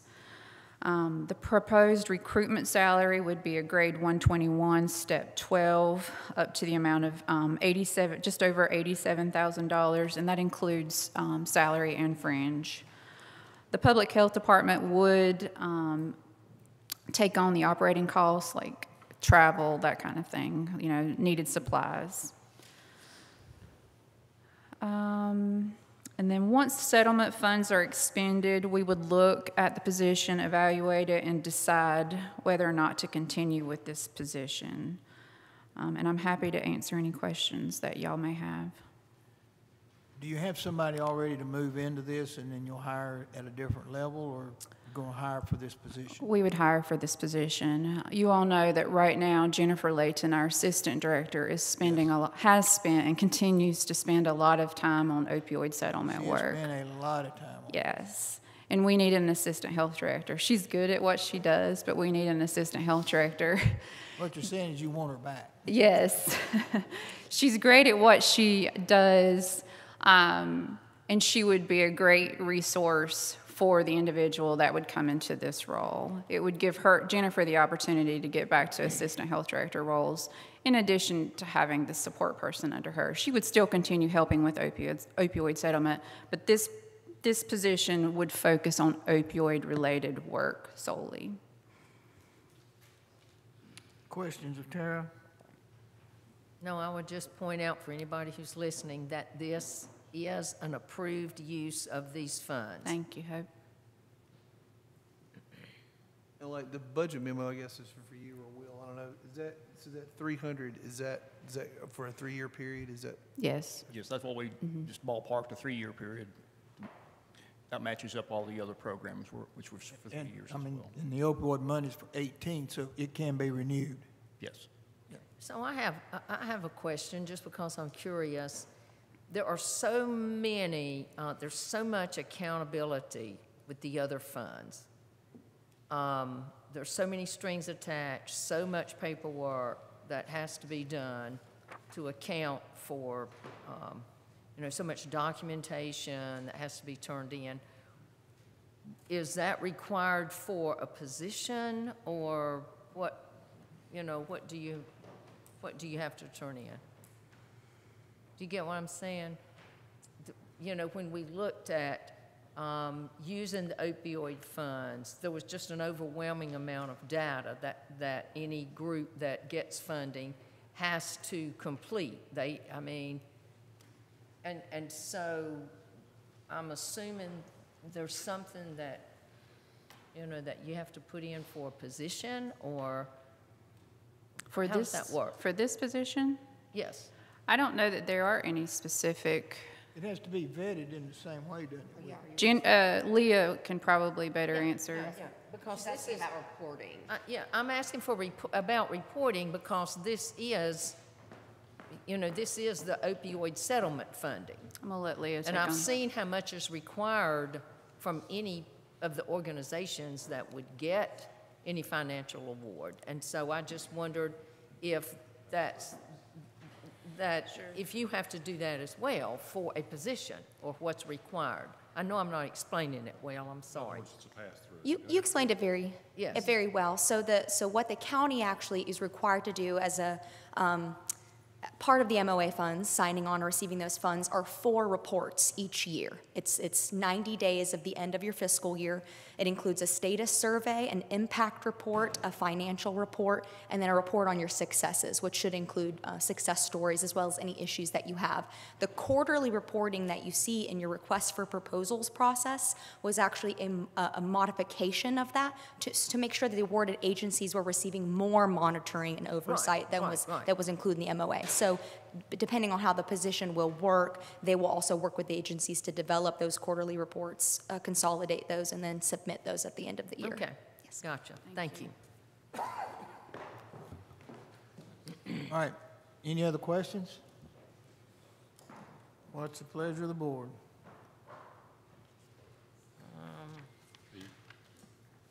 I'll make, wait a minute, I gotta find it. Okay. I'd like to make a motion to approve the addition of a new position, Human Services Planner Evaluator 2, to the county classification plan effective May the 1st, 2023, and approve the associated budget amendment. Second. Have a motion and a second. Further discussion or questions? Everybody understand the issue? Those in favor will let it be known by saying aye. Aye. Opposed, no. And it is approved. Thank you very much. Thank you, Tara. Okay, now we have a public hearing on, finally, we're getting down to our last fire department. Yay! Farmer. See Tracy back there, I know he's tired of coming up here.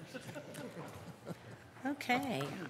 I know we can hardly believe it's the last one, but, as you know, our current the current fire protection tax district for Farmer, like our previous tax districts for the other fire departments in the county, Farmer currently has a 15-cent cap on the tax rate. You've removed that cap for all districts except Farmer, and at your February meeting, you officially considered moving forward to abolish the current cap county service district for Farmer and replacing it with a district that does not have that limitation. The proposed new district contains the exact same properties that are currently contained in the cap district. For the district, you determined that the current cap on taxation has rendered or will render the district obsolete for providing the necessary protection. You also considered the population density of the district, the appraised value of property subject to taxation in the district, the present tax rates of the county and any cities or special districts in which the proposed district or any portion is located, the ability of that district to sustain the taxes necessary to provide the services for the district as well. After considering those matters, you passed a resolution declaring your intent to create the proposed district and to abolish the current one, and calling for a report to be prepared in accordance with North Carolina general statutes. The resolution also set the public hearing for the April meeting, but that hearing was later rescheduled, also by resolution, for tonight. Notice of the public hearing was mailed and published in accordance with statutory requirements. So at this meeting, you need to hold a public hearing on the abolishment of the current district and the creation of the new district for the Farmer area. And at the close of the hearing, if you find that the current district is insufficient to provide the required protection and that there is a demonstrable need for providing fire protection services in the proposed district, that it is impossible or impracticable to provide fire protection services on a county-wide basis, that it is economically feasible to provide fire protection services in the proposed district without unreasonable or burdensome annual tax levies, and that there is a demonstrable demand for fire protection services, then you may pass the resolution in your packet which abolishes the current district and creates the new uncapped district. And if you make that change, it will go into effect July 1 of this year. So, all right, any questions of Amy? Does that include or exclude properties on Old 49? it's the same properties that are currently in the district. I cannot answer that question, but I assure you there are people here who can. So. Yeah, I think that was a trick question. All right, we will open the public hearing. Is there anyone here tonight who wishes to speak concerning the change in the structure of Farmer Fire District? Yes, ma'am.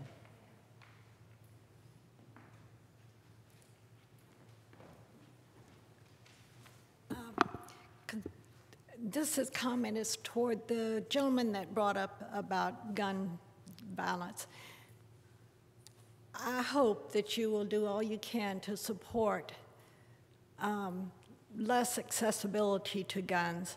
You can't make a mentally ill person take their medicine. And I just hope you'll support the lack of, I mean, we need to have some kind of. Are you here to speak to the Farmer Fire Tax District? Oh, no, I'm sorry. Okay. That's what we're doing right now. I can't hear well anyway, and I'm sorry. Yes. I appreciate. All right. Yeah. I appreciate the respect you've shown each of us, and thank you. Thank you. Anyone here tonight concerning, you want to come forward? Give us your name and address. My name's Paul Lambert, and I live on 49. And I understand that everything in today's economy is more expensive. So for them to have the ability to raise the tax, I can understand. But what it sounds like we're doing right now is we now have a cap tax. We're just going to open it up and give them a open checkbook. They can write the zeros in. No, first of all, they don't have taxing authority. Well, whoever. That comes to this board, just like it has been done Right. for all these years. Right. Each department comes before, this board has the taxing authority, not the farmer fire department. Yeah, I'm not talking about the fire department. I'm talking about y'all or whoever. My thought would be, okay, set another cap that's reasonable, so I know what my responsibilities are going to be in the future. Yeah. And then if in the future it needs, then we can vote again. But I would like to see them, set some. Well, case in point, we just got a property tax increase, an insurance increase. My escrow on my mortgage fell $750 short because of that. Now I got to come up with that all of a sudden. And this would be the same thing. Y'all raise the taxes, and without me knowing about it, I'm responsible for that on the spot. It will not be done without you knowing about it. I'm sorry? It would not be done without you knowing about it. That would be another public hearing, just like we're having right now, for any citizen to come and speak to that issue. And then we would have a say in whether it gets done or not. You would have a say. You can participate in that process. Yes, sir. Well, every meeting I've ever been a part of so far, it's like it's a public meeting, but what y'all say doesn't matter. We're going to do what we want to do anyhow. That's That's not always the case. Yeah, that was the whole expansion of 49 and that whole deal. So, but that's my concern. I just want to know that I, as a property owner out there, will have the say, or at least some say, in that process. Yes, that has to be. And like I say, I understand. It costs me more to live today. Yes. They have to do something, but I don't want to write them a blank check either. Without the fire department, and they have OSHA requirements, insurance requirements. Yep. Yeah. Your homeowners would go way up. Right. Like I say, I understand, but I did want to voice my opinion about that because Thank you. Personally, I'm retired now. I'm on Social Security. My income doesn't go up, so I have to account for everything. And surprises are not fun, especially when they're financial surprises. Right. Yes. So that's all I got to say. Thank you. Please sign in, sir. Are you going to point Please out come forward. the tax rates yet? Thank you. And there's a total cap on that with this new piece. Yes. And sir, there is a total cap that includes any other local taxes that you would pay. And there is a cap. And Can I speak to his suggestion, just to make it clear that I know that he suggested that we, pick another cap. That's not an option that's available to us. Under the general statutes, it's either the 15-cent cap or it's the overall cap. We don't have the option of setting an Can you give us additional. that overall cap, if you don't mind? The overall cap, now it's school everything. Yeah. It's when you take your current property tax rates, school tax rates, city tax rates, fire, everything cannot exceed $1.50 per $100 valuation. Right, Yeah. but there's not an option for us to go from a 15-cent cap to a 20-cent cap or to set our own cap. That's not an option available to us under the general statutes. And the current fire tax rates have not been set for next year either. There will be a public hearing in June to consider the fire tax request to this board. That will be a matter of public announcement also. Anyone else here tonight who wishes to speak to the former fire district? Tracy, come on up.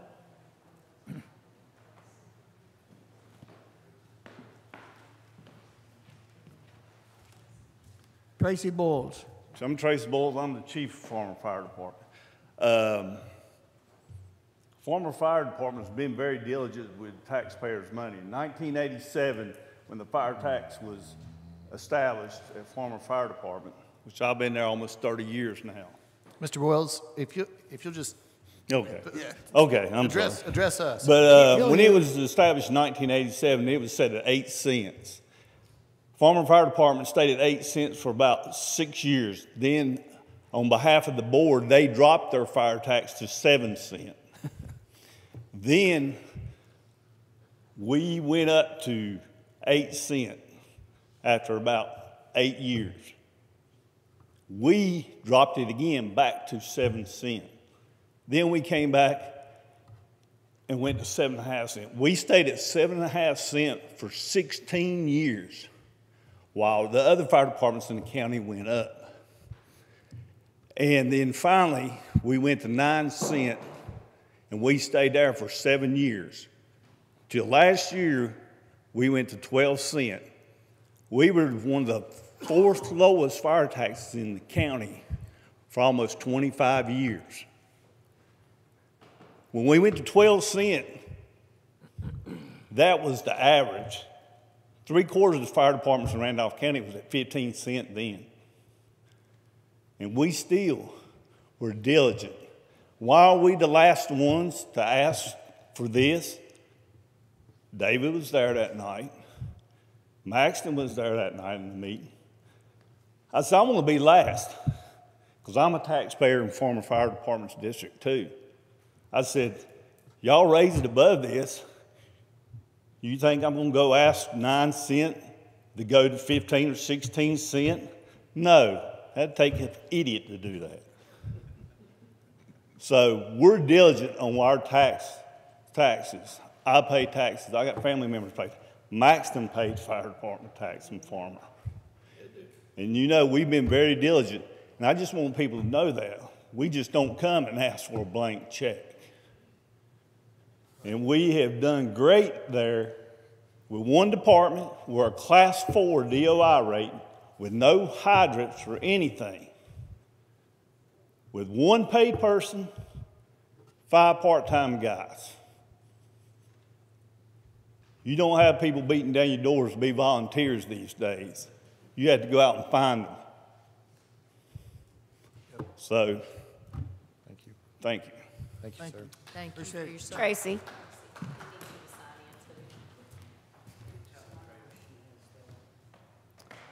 Anyone else here wants to speak to the Farmer Fire District issue?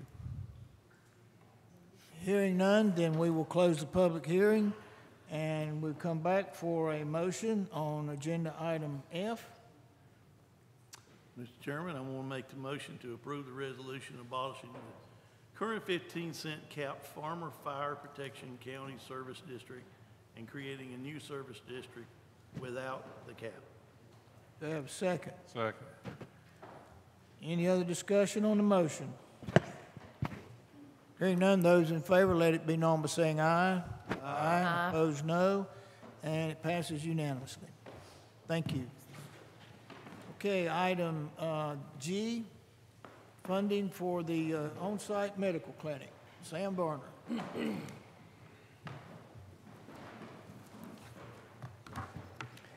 Mr. Chair, Board of County Commissioners, good evening. The first few words of our mission statement for our employee wellness program start out, because our employees are our most valuable resource. We value our employees' health and well-being. With that said, I'm requesting that you authorize the completion of an on-site medical clinic for our employees and their dependents. What is an on-site medical clinic?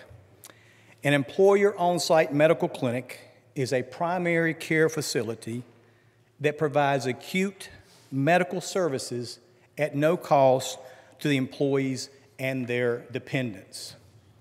There are many advantages to having an on-site medical clinic.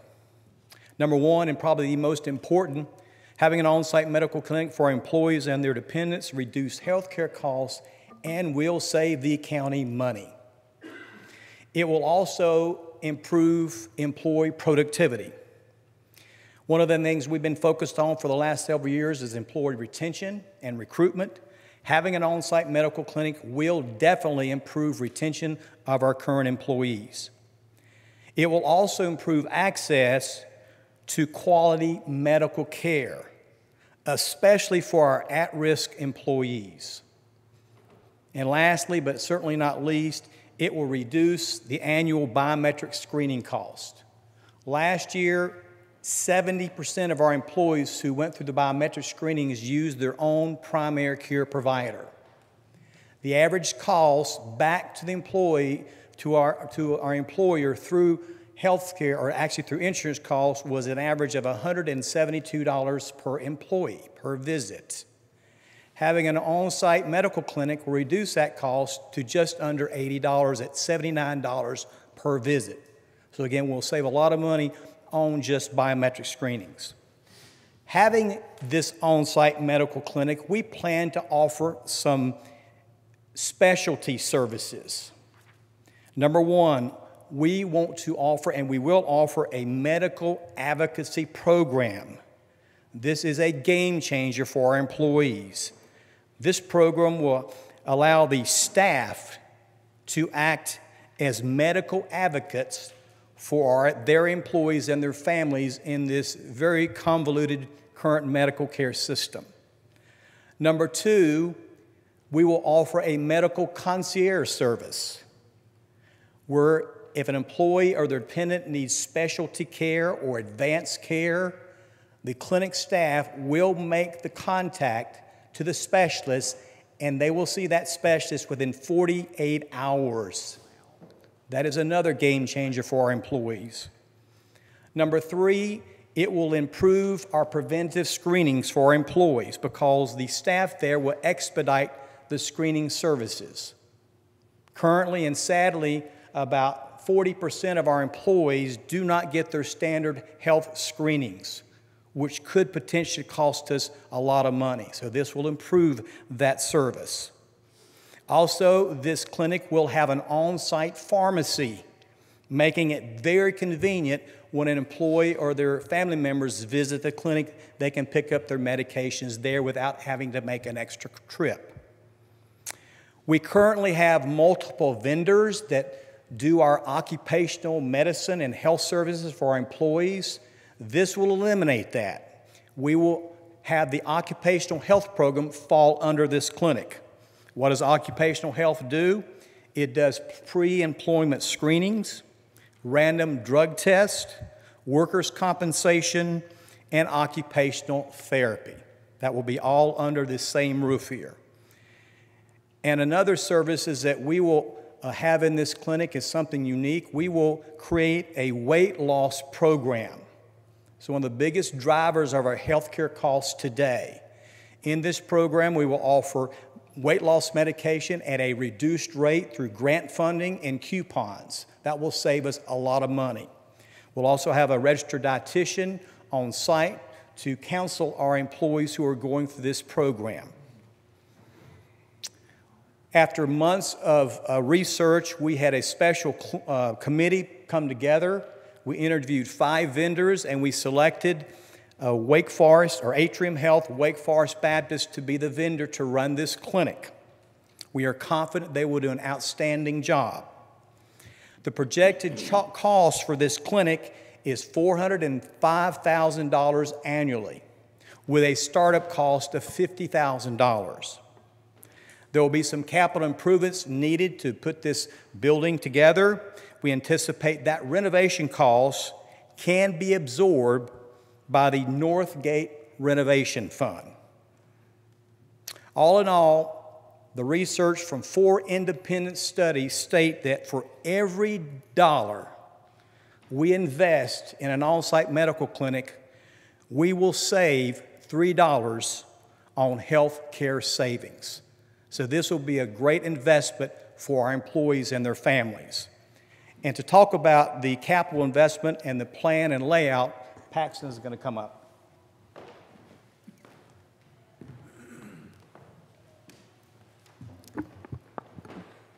Thank you.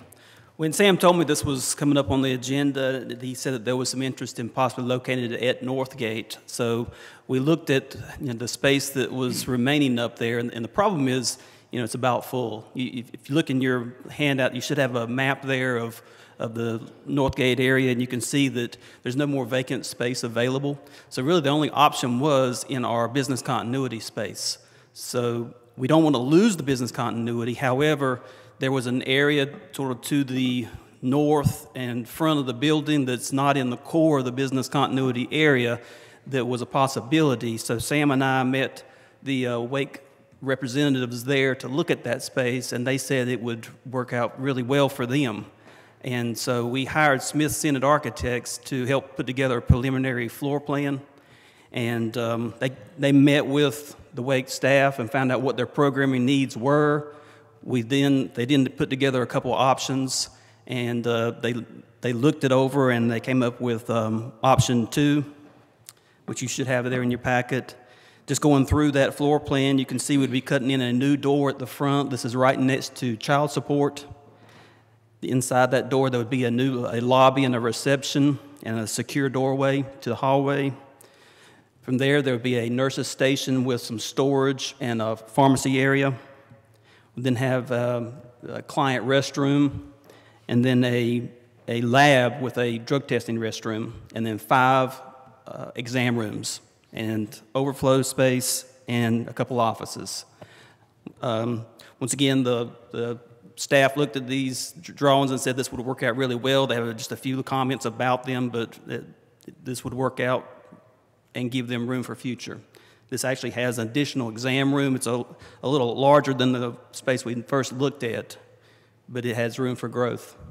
Smith Senate also put together a preliminary cost estimate for us, and most of the upfront, like furniture and the technology, is coming from Wake, so we don't have to include that in our budget. It's mainly just the architect's fee and the construction costs, and those two combined comes in at roughly $300,000. I've talked to Will, and we have approximately $300,000 remaining in the Northgate Fund, so we would not take any additional county funds. So with that, I'll be glad to answer any questions. And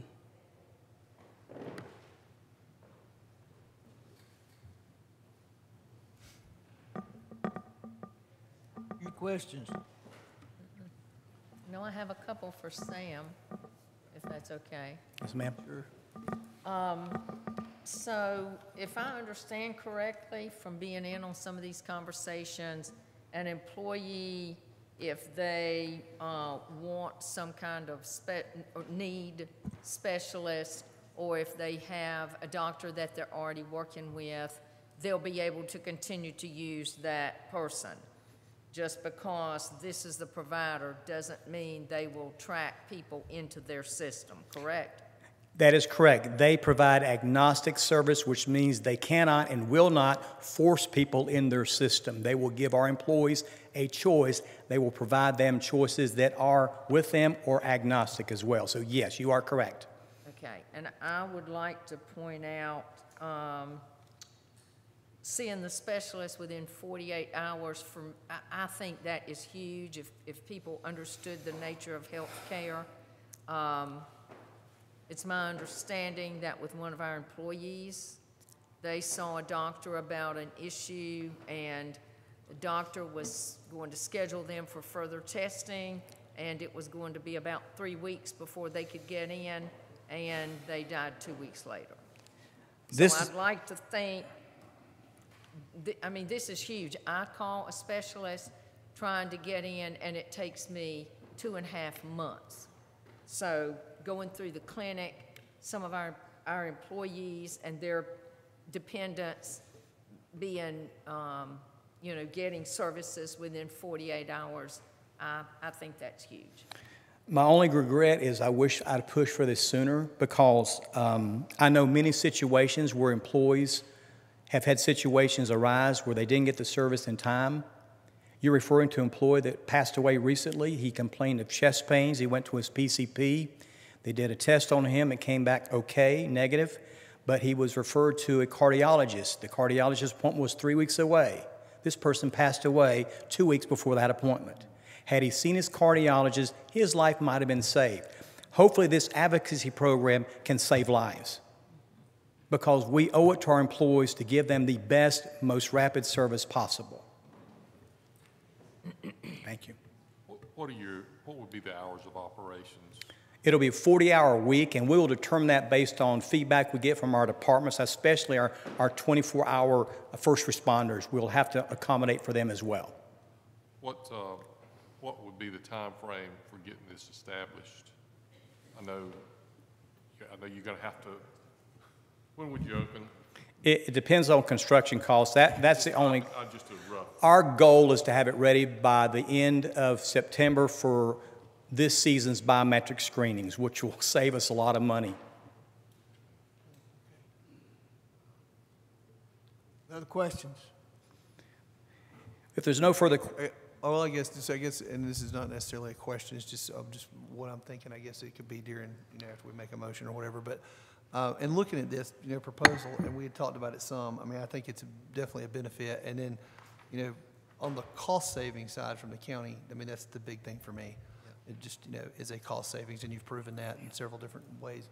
So, the only concern I had, which is not a criticism, is just something that, is the part where, the county stepping in and taking business away from some of our local doctors and healthcare providers. And that concerns me, but I guess at the end of the day, if we're saving the county as a whole dollars, because we see insurance just going up and up and up and all those visits and everything, and I know what the county plan looks like, and one of those bills come back to the county and we have to pay through our insurance provider and those numbers go up, I think ultimately it's a saving for the taxpayers in Randolph County, as well as being a benefit for our employees. But it was just, what went through my head is, how do our local providers feel? Right. And then the point that, Commissioner Haywood made, we're still, you're able to use your own healthcare provider, if you need to go out for other services and there's something you're not doing at the clinic, so that's good.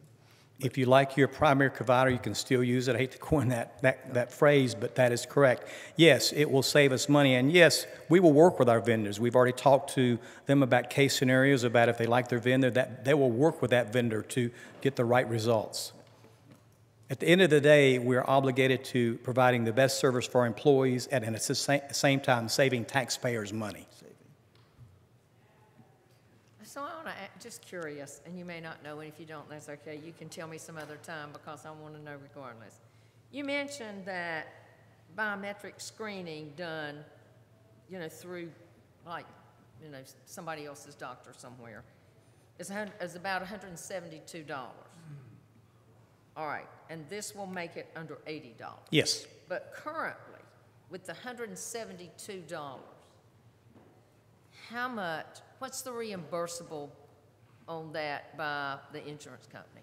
Most of it. That's why the cost is so much. When you go through the insurance, you have added fees on there, and then you have higher reimbursables for the primary care provider. And so at the end of the day, that's what we pay on the bottom line, on average. When we have our fixed costs for our clinic, we bypass those extra costs, and we have a fixed cost, so we know what those costs are. So it's $80. Yep, that is correct. That's based on 2 surveys. That's also confirmed by the city of Asheboro, And that's less than half. And Yes. Asheboro does this now. That is correct. I was supposed to have a physical at 9 o'clock this morning. I got a phone call last week telling me that he would not be able to see me. I should call to make another appointment. I made this appointment in January.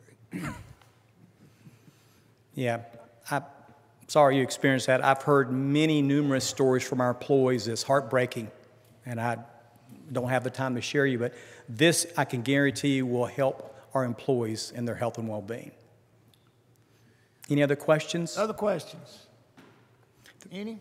Okay. If there are no further questions, I'm requesting the Board of County Commissioners to award the contract to Atrium Health Wake Forest Baptist for medical clinic services in the amount of $405,000 and authorize the county manager to sign the contract. Furthermore, I'm asking that you authorize the county manager to contract with Smith Senate Architects for the design of the wellness clinic. Since he has read the motion, anybody want to make a motion? I'll make it. I'll second it. Have a motion and a second. Any other discussion or questions? Hearing none, those in favor, let it be known by saying aye. Aye. Those no, and it is approved unanimously. Thank you. Thanks, Sam. Good work. Thanks, Sam. Okay, item H. who's going to do this? RJ's not here. R.J. Williams, our IT director, has prepared a good summary of what this situation is.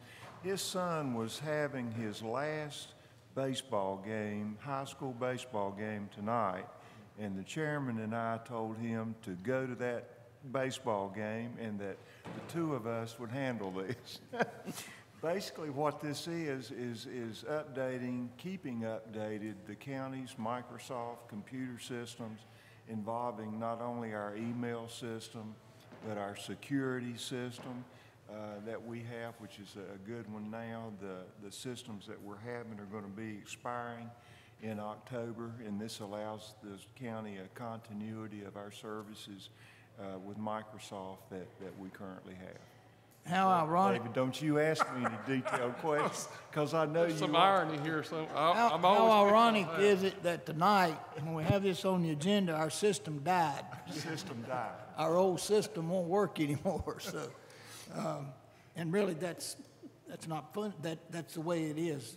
And I think this also, with all the hacking and that's going on today, it's a protection for us and our employees and the citizens of the county too. There's a lot of records are kept in this county. A lot of personal records are in our system here at the county. I think it also probably makes it easier to administer patches and fixes to all the various computers and whatnot, as opposed to having to physically touch each and every one. You just, Microsoft automatically has those updates, and that's a big help to the IT staff, I'm sure. Yes, it is. If you'll notice, in the attachment, it gives a total cost of $888,600. Part of that was already approved in our current budget for 22-23. So to carry it up, to get the most recent, the most up-to-date system, we would need, not the 888, we would need an additional $268,000. So, was that about 620,000 of that was already budgeted, had been set aside in our current budget. So that's where we are, and that is the request. As I said, I don't know about the timeline for doing all this. How it would begin now. As soon as possible. There's some stuff sunset, I think. Mr. Chairman, you were looking for a motion? Yes, sir. I'll make a motion to approve the renewal of Microsoft's 365 contract at the enterprise level and an additional $268,000, and 2, allow the county manager to sign the contract, and 3, to approve the associated budget amendment. I have a second. Second. I have a second by Maxton. Any other discussion or questions? Those in favor will say aye. Aye. Those no, and it is approved unanimously. Next item is our One North Carolina grant. Will? Thank you, Mr. Chairman. As you recall, back in February, we had an economic development public hearing with Archdale for what they call Project Superman, which ends up being Axiom Packaging. Axiom went and got or applied for a One North Carolina grant, which they were awarded $365,000, which passes through the counties. So this is just a request for the board to accept that and the budget amendment to show that passing through. And we've already met our match. The match is already included. Our incentive is the match. So this is just to receive the $365,000 One NC grant from the state. I have a motion. I'll make that motion, Mr. Do you have a second? Second. Any other discussion or questions? Those in favor, let it be known by saying aye. Aye. Those no, and it's approved. Next is the historic courthouse renovation. Paxton?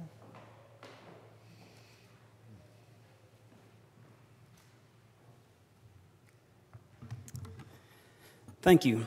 When I was here last month, I told you that our architect was working with the low bidder to try to negotiate a reduced scale project that mainly consisted of just the elevator addition. And I was hoping to come here tonight and be able to present that proposal. Actually, our architects had offered to come here tonight to present it, but the price that they received from the contractor was $2.5 million just for the elevator addition. And I told the architect there was really no way I could recommend that you accept that. That just seemed so high. I told him not to worry about coming tonight, and we're going to look. I'm recommending that we put this out for bid a second time with just the elevator addition and just a couple alternates for the life safety type thing, like the step at the front door and the handrails, and probably the mechanical unit in the attic, things that really need to be done, but otherwise just the elevator addition. And luckily, the architects have agreed they'll rebid it. The design's already there, so it's just a matter of repackaging it. And they said they'll do that at no additional cost. There's enough savings in the construction administration now that the project's getting smaller that they can absorb that. And with your blessing, we'll go ahead and go in that direction. So. What about the HVAC? Wasn't that in question? Well, the HVAC was two parts. One part was the mechanical unit up in the attic, in the balcony. It's a 1960s model unit. We've definitely got our money out of it, but we're on borrowed time. And so I would recommend that we keep that as an alternate to go ahead and get it priced. We also had, some mechanical costs for heating the downstairs as part of the museum. But, it depends on you if you want to include that or not. That is not one of the high priorities. Okay, that's good. All right, we have a motion to authorize Paxton to proceed for rebidding the courthouse project. Well, since we can't keep meeting here if we don't make it ADA compliant, then I will make a motion that we approve dropping the pre-qualification requirement and rebidding the historic courthouse project with a much smaller request. Second. Have a motion and a second. Further questions and comments? Those in favor, let it be known by saying aye. Aye. Opposed, no, and it is approved. Thank you. Fingers crossed. Next is for the qualification for bids on the sewer system, sewer work. Yes, thank you. For the past year, we've talked about growth in eastern Randolph County, and we got our master plan, which had a whole list of potential projects, and one of those projects is the water line on Highway 64 from Ashboro to the Wolfspeed campsite. And it's my understanding that Ashboro City later this month plans to select an engineer to start that design process. And so I would recommend that we also start the process of issuing a request for qualifications to select an engineer for some of our projects so that we can stay in line with Ashboro. Because the problem is as soon as Ashboro gets the green light to start designing that line, if we haven't told them how much of Randolph County's water that we want to flow through it, then they'll size it for Wolfspeed only, and we will have sort of missed our opportunity to be included in that.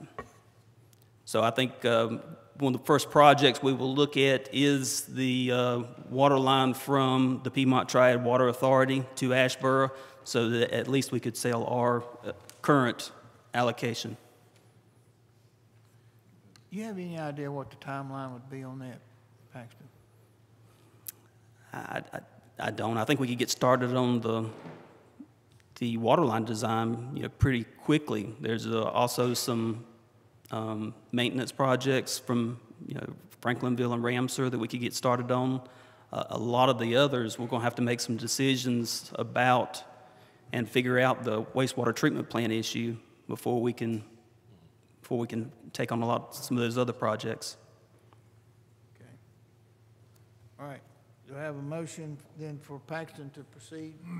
I'll make that motion, Mr. Chairman, if you want me to approve the RFQ for engineering firms provide professional services for projects identified in Randolph County's water and sewer master plan.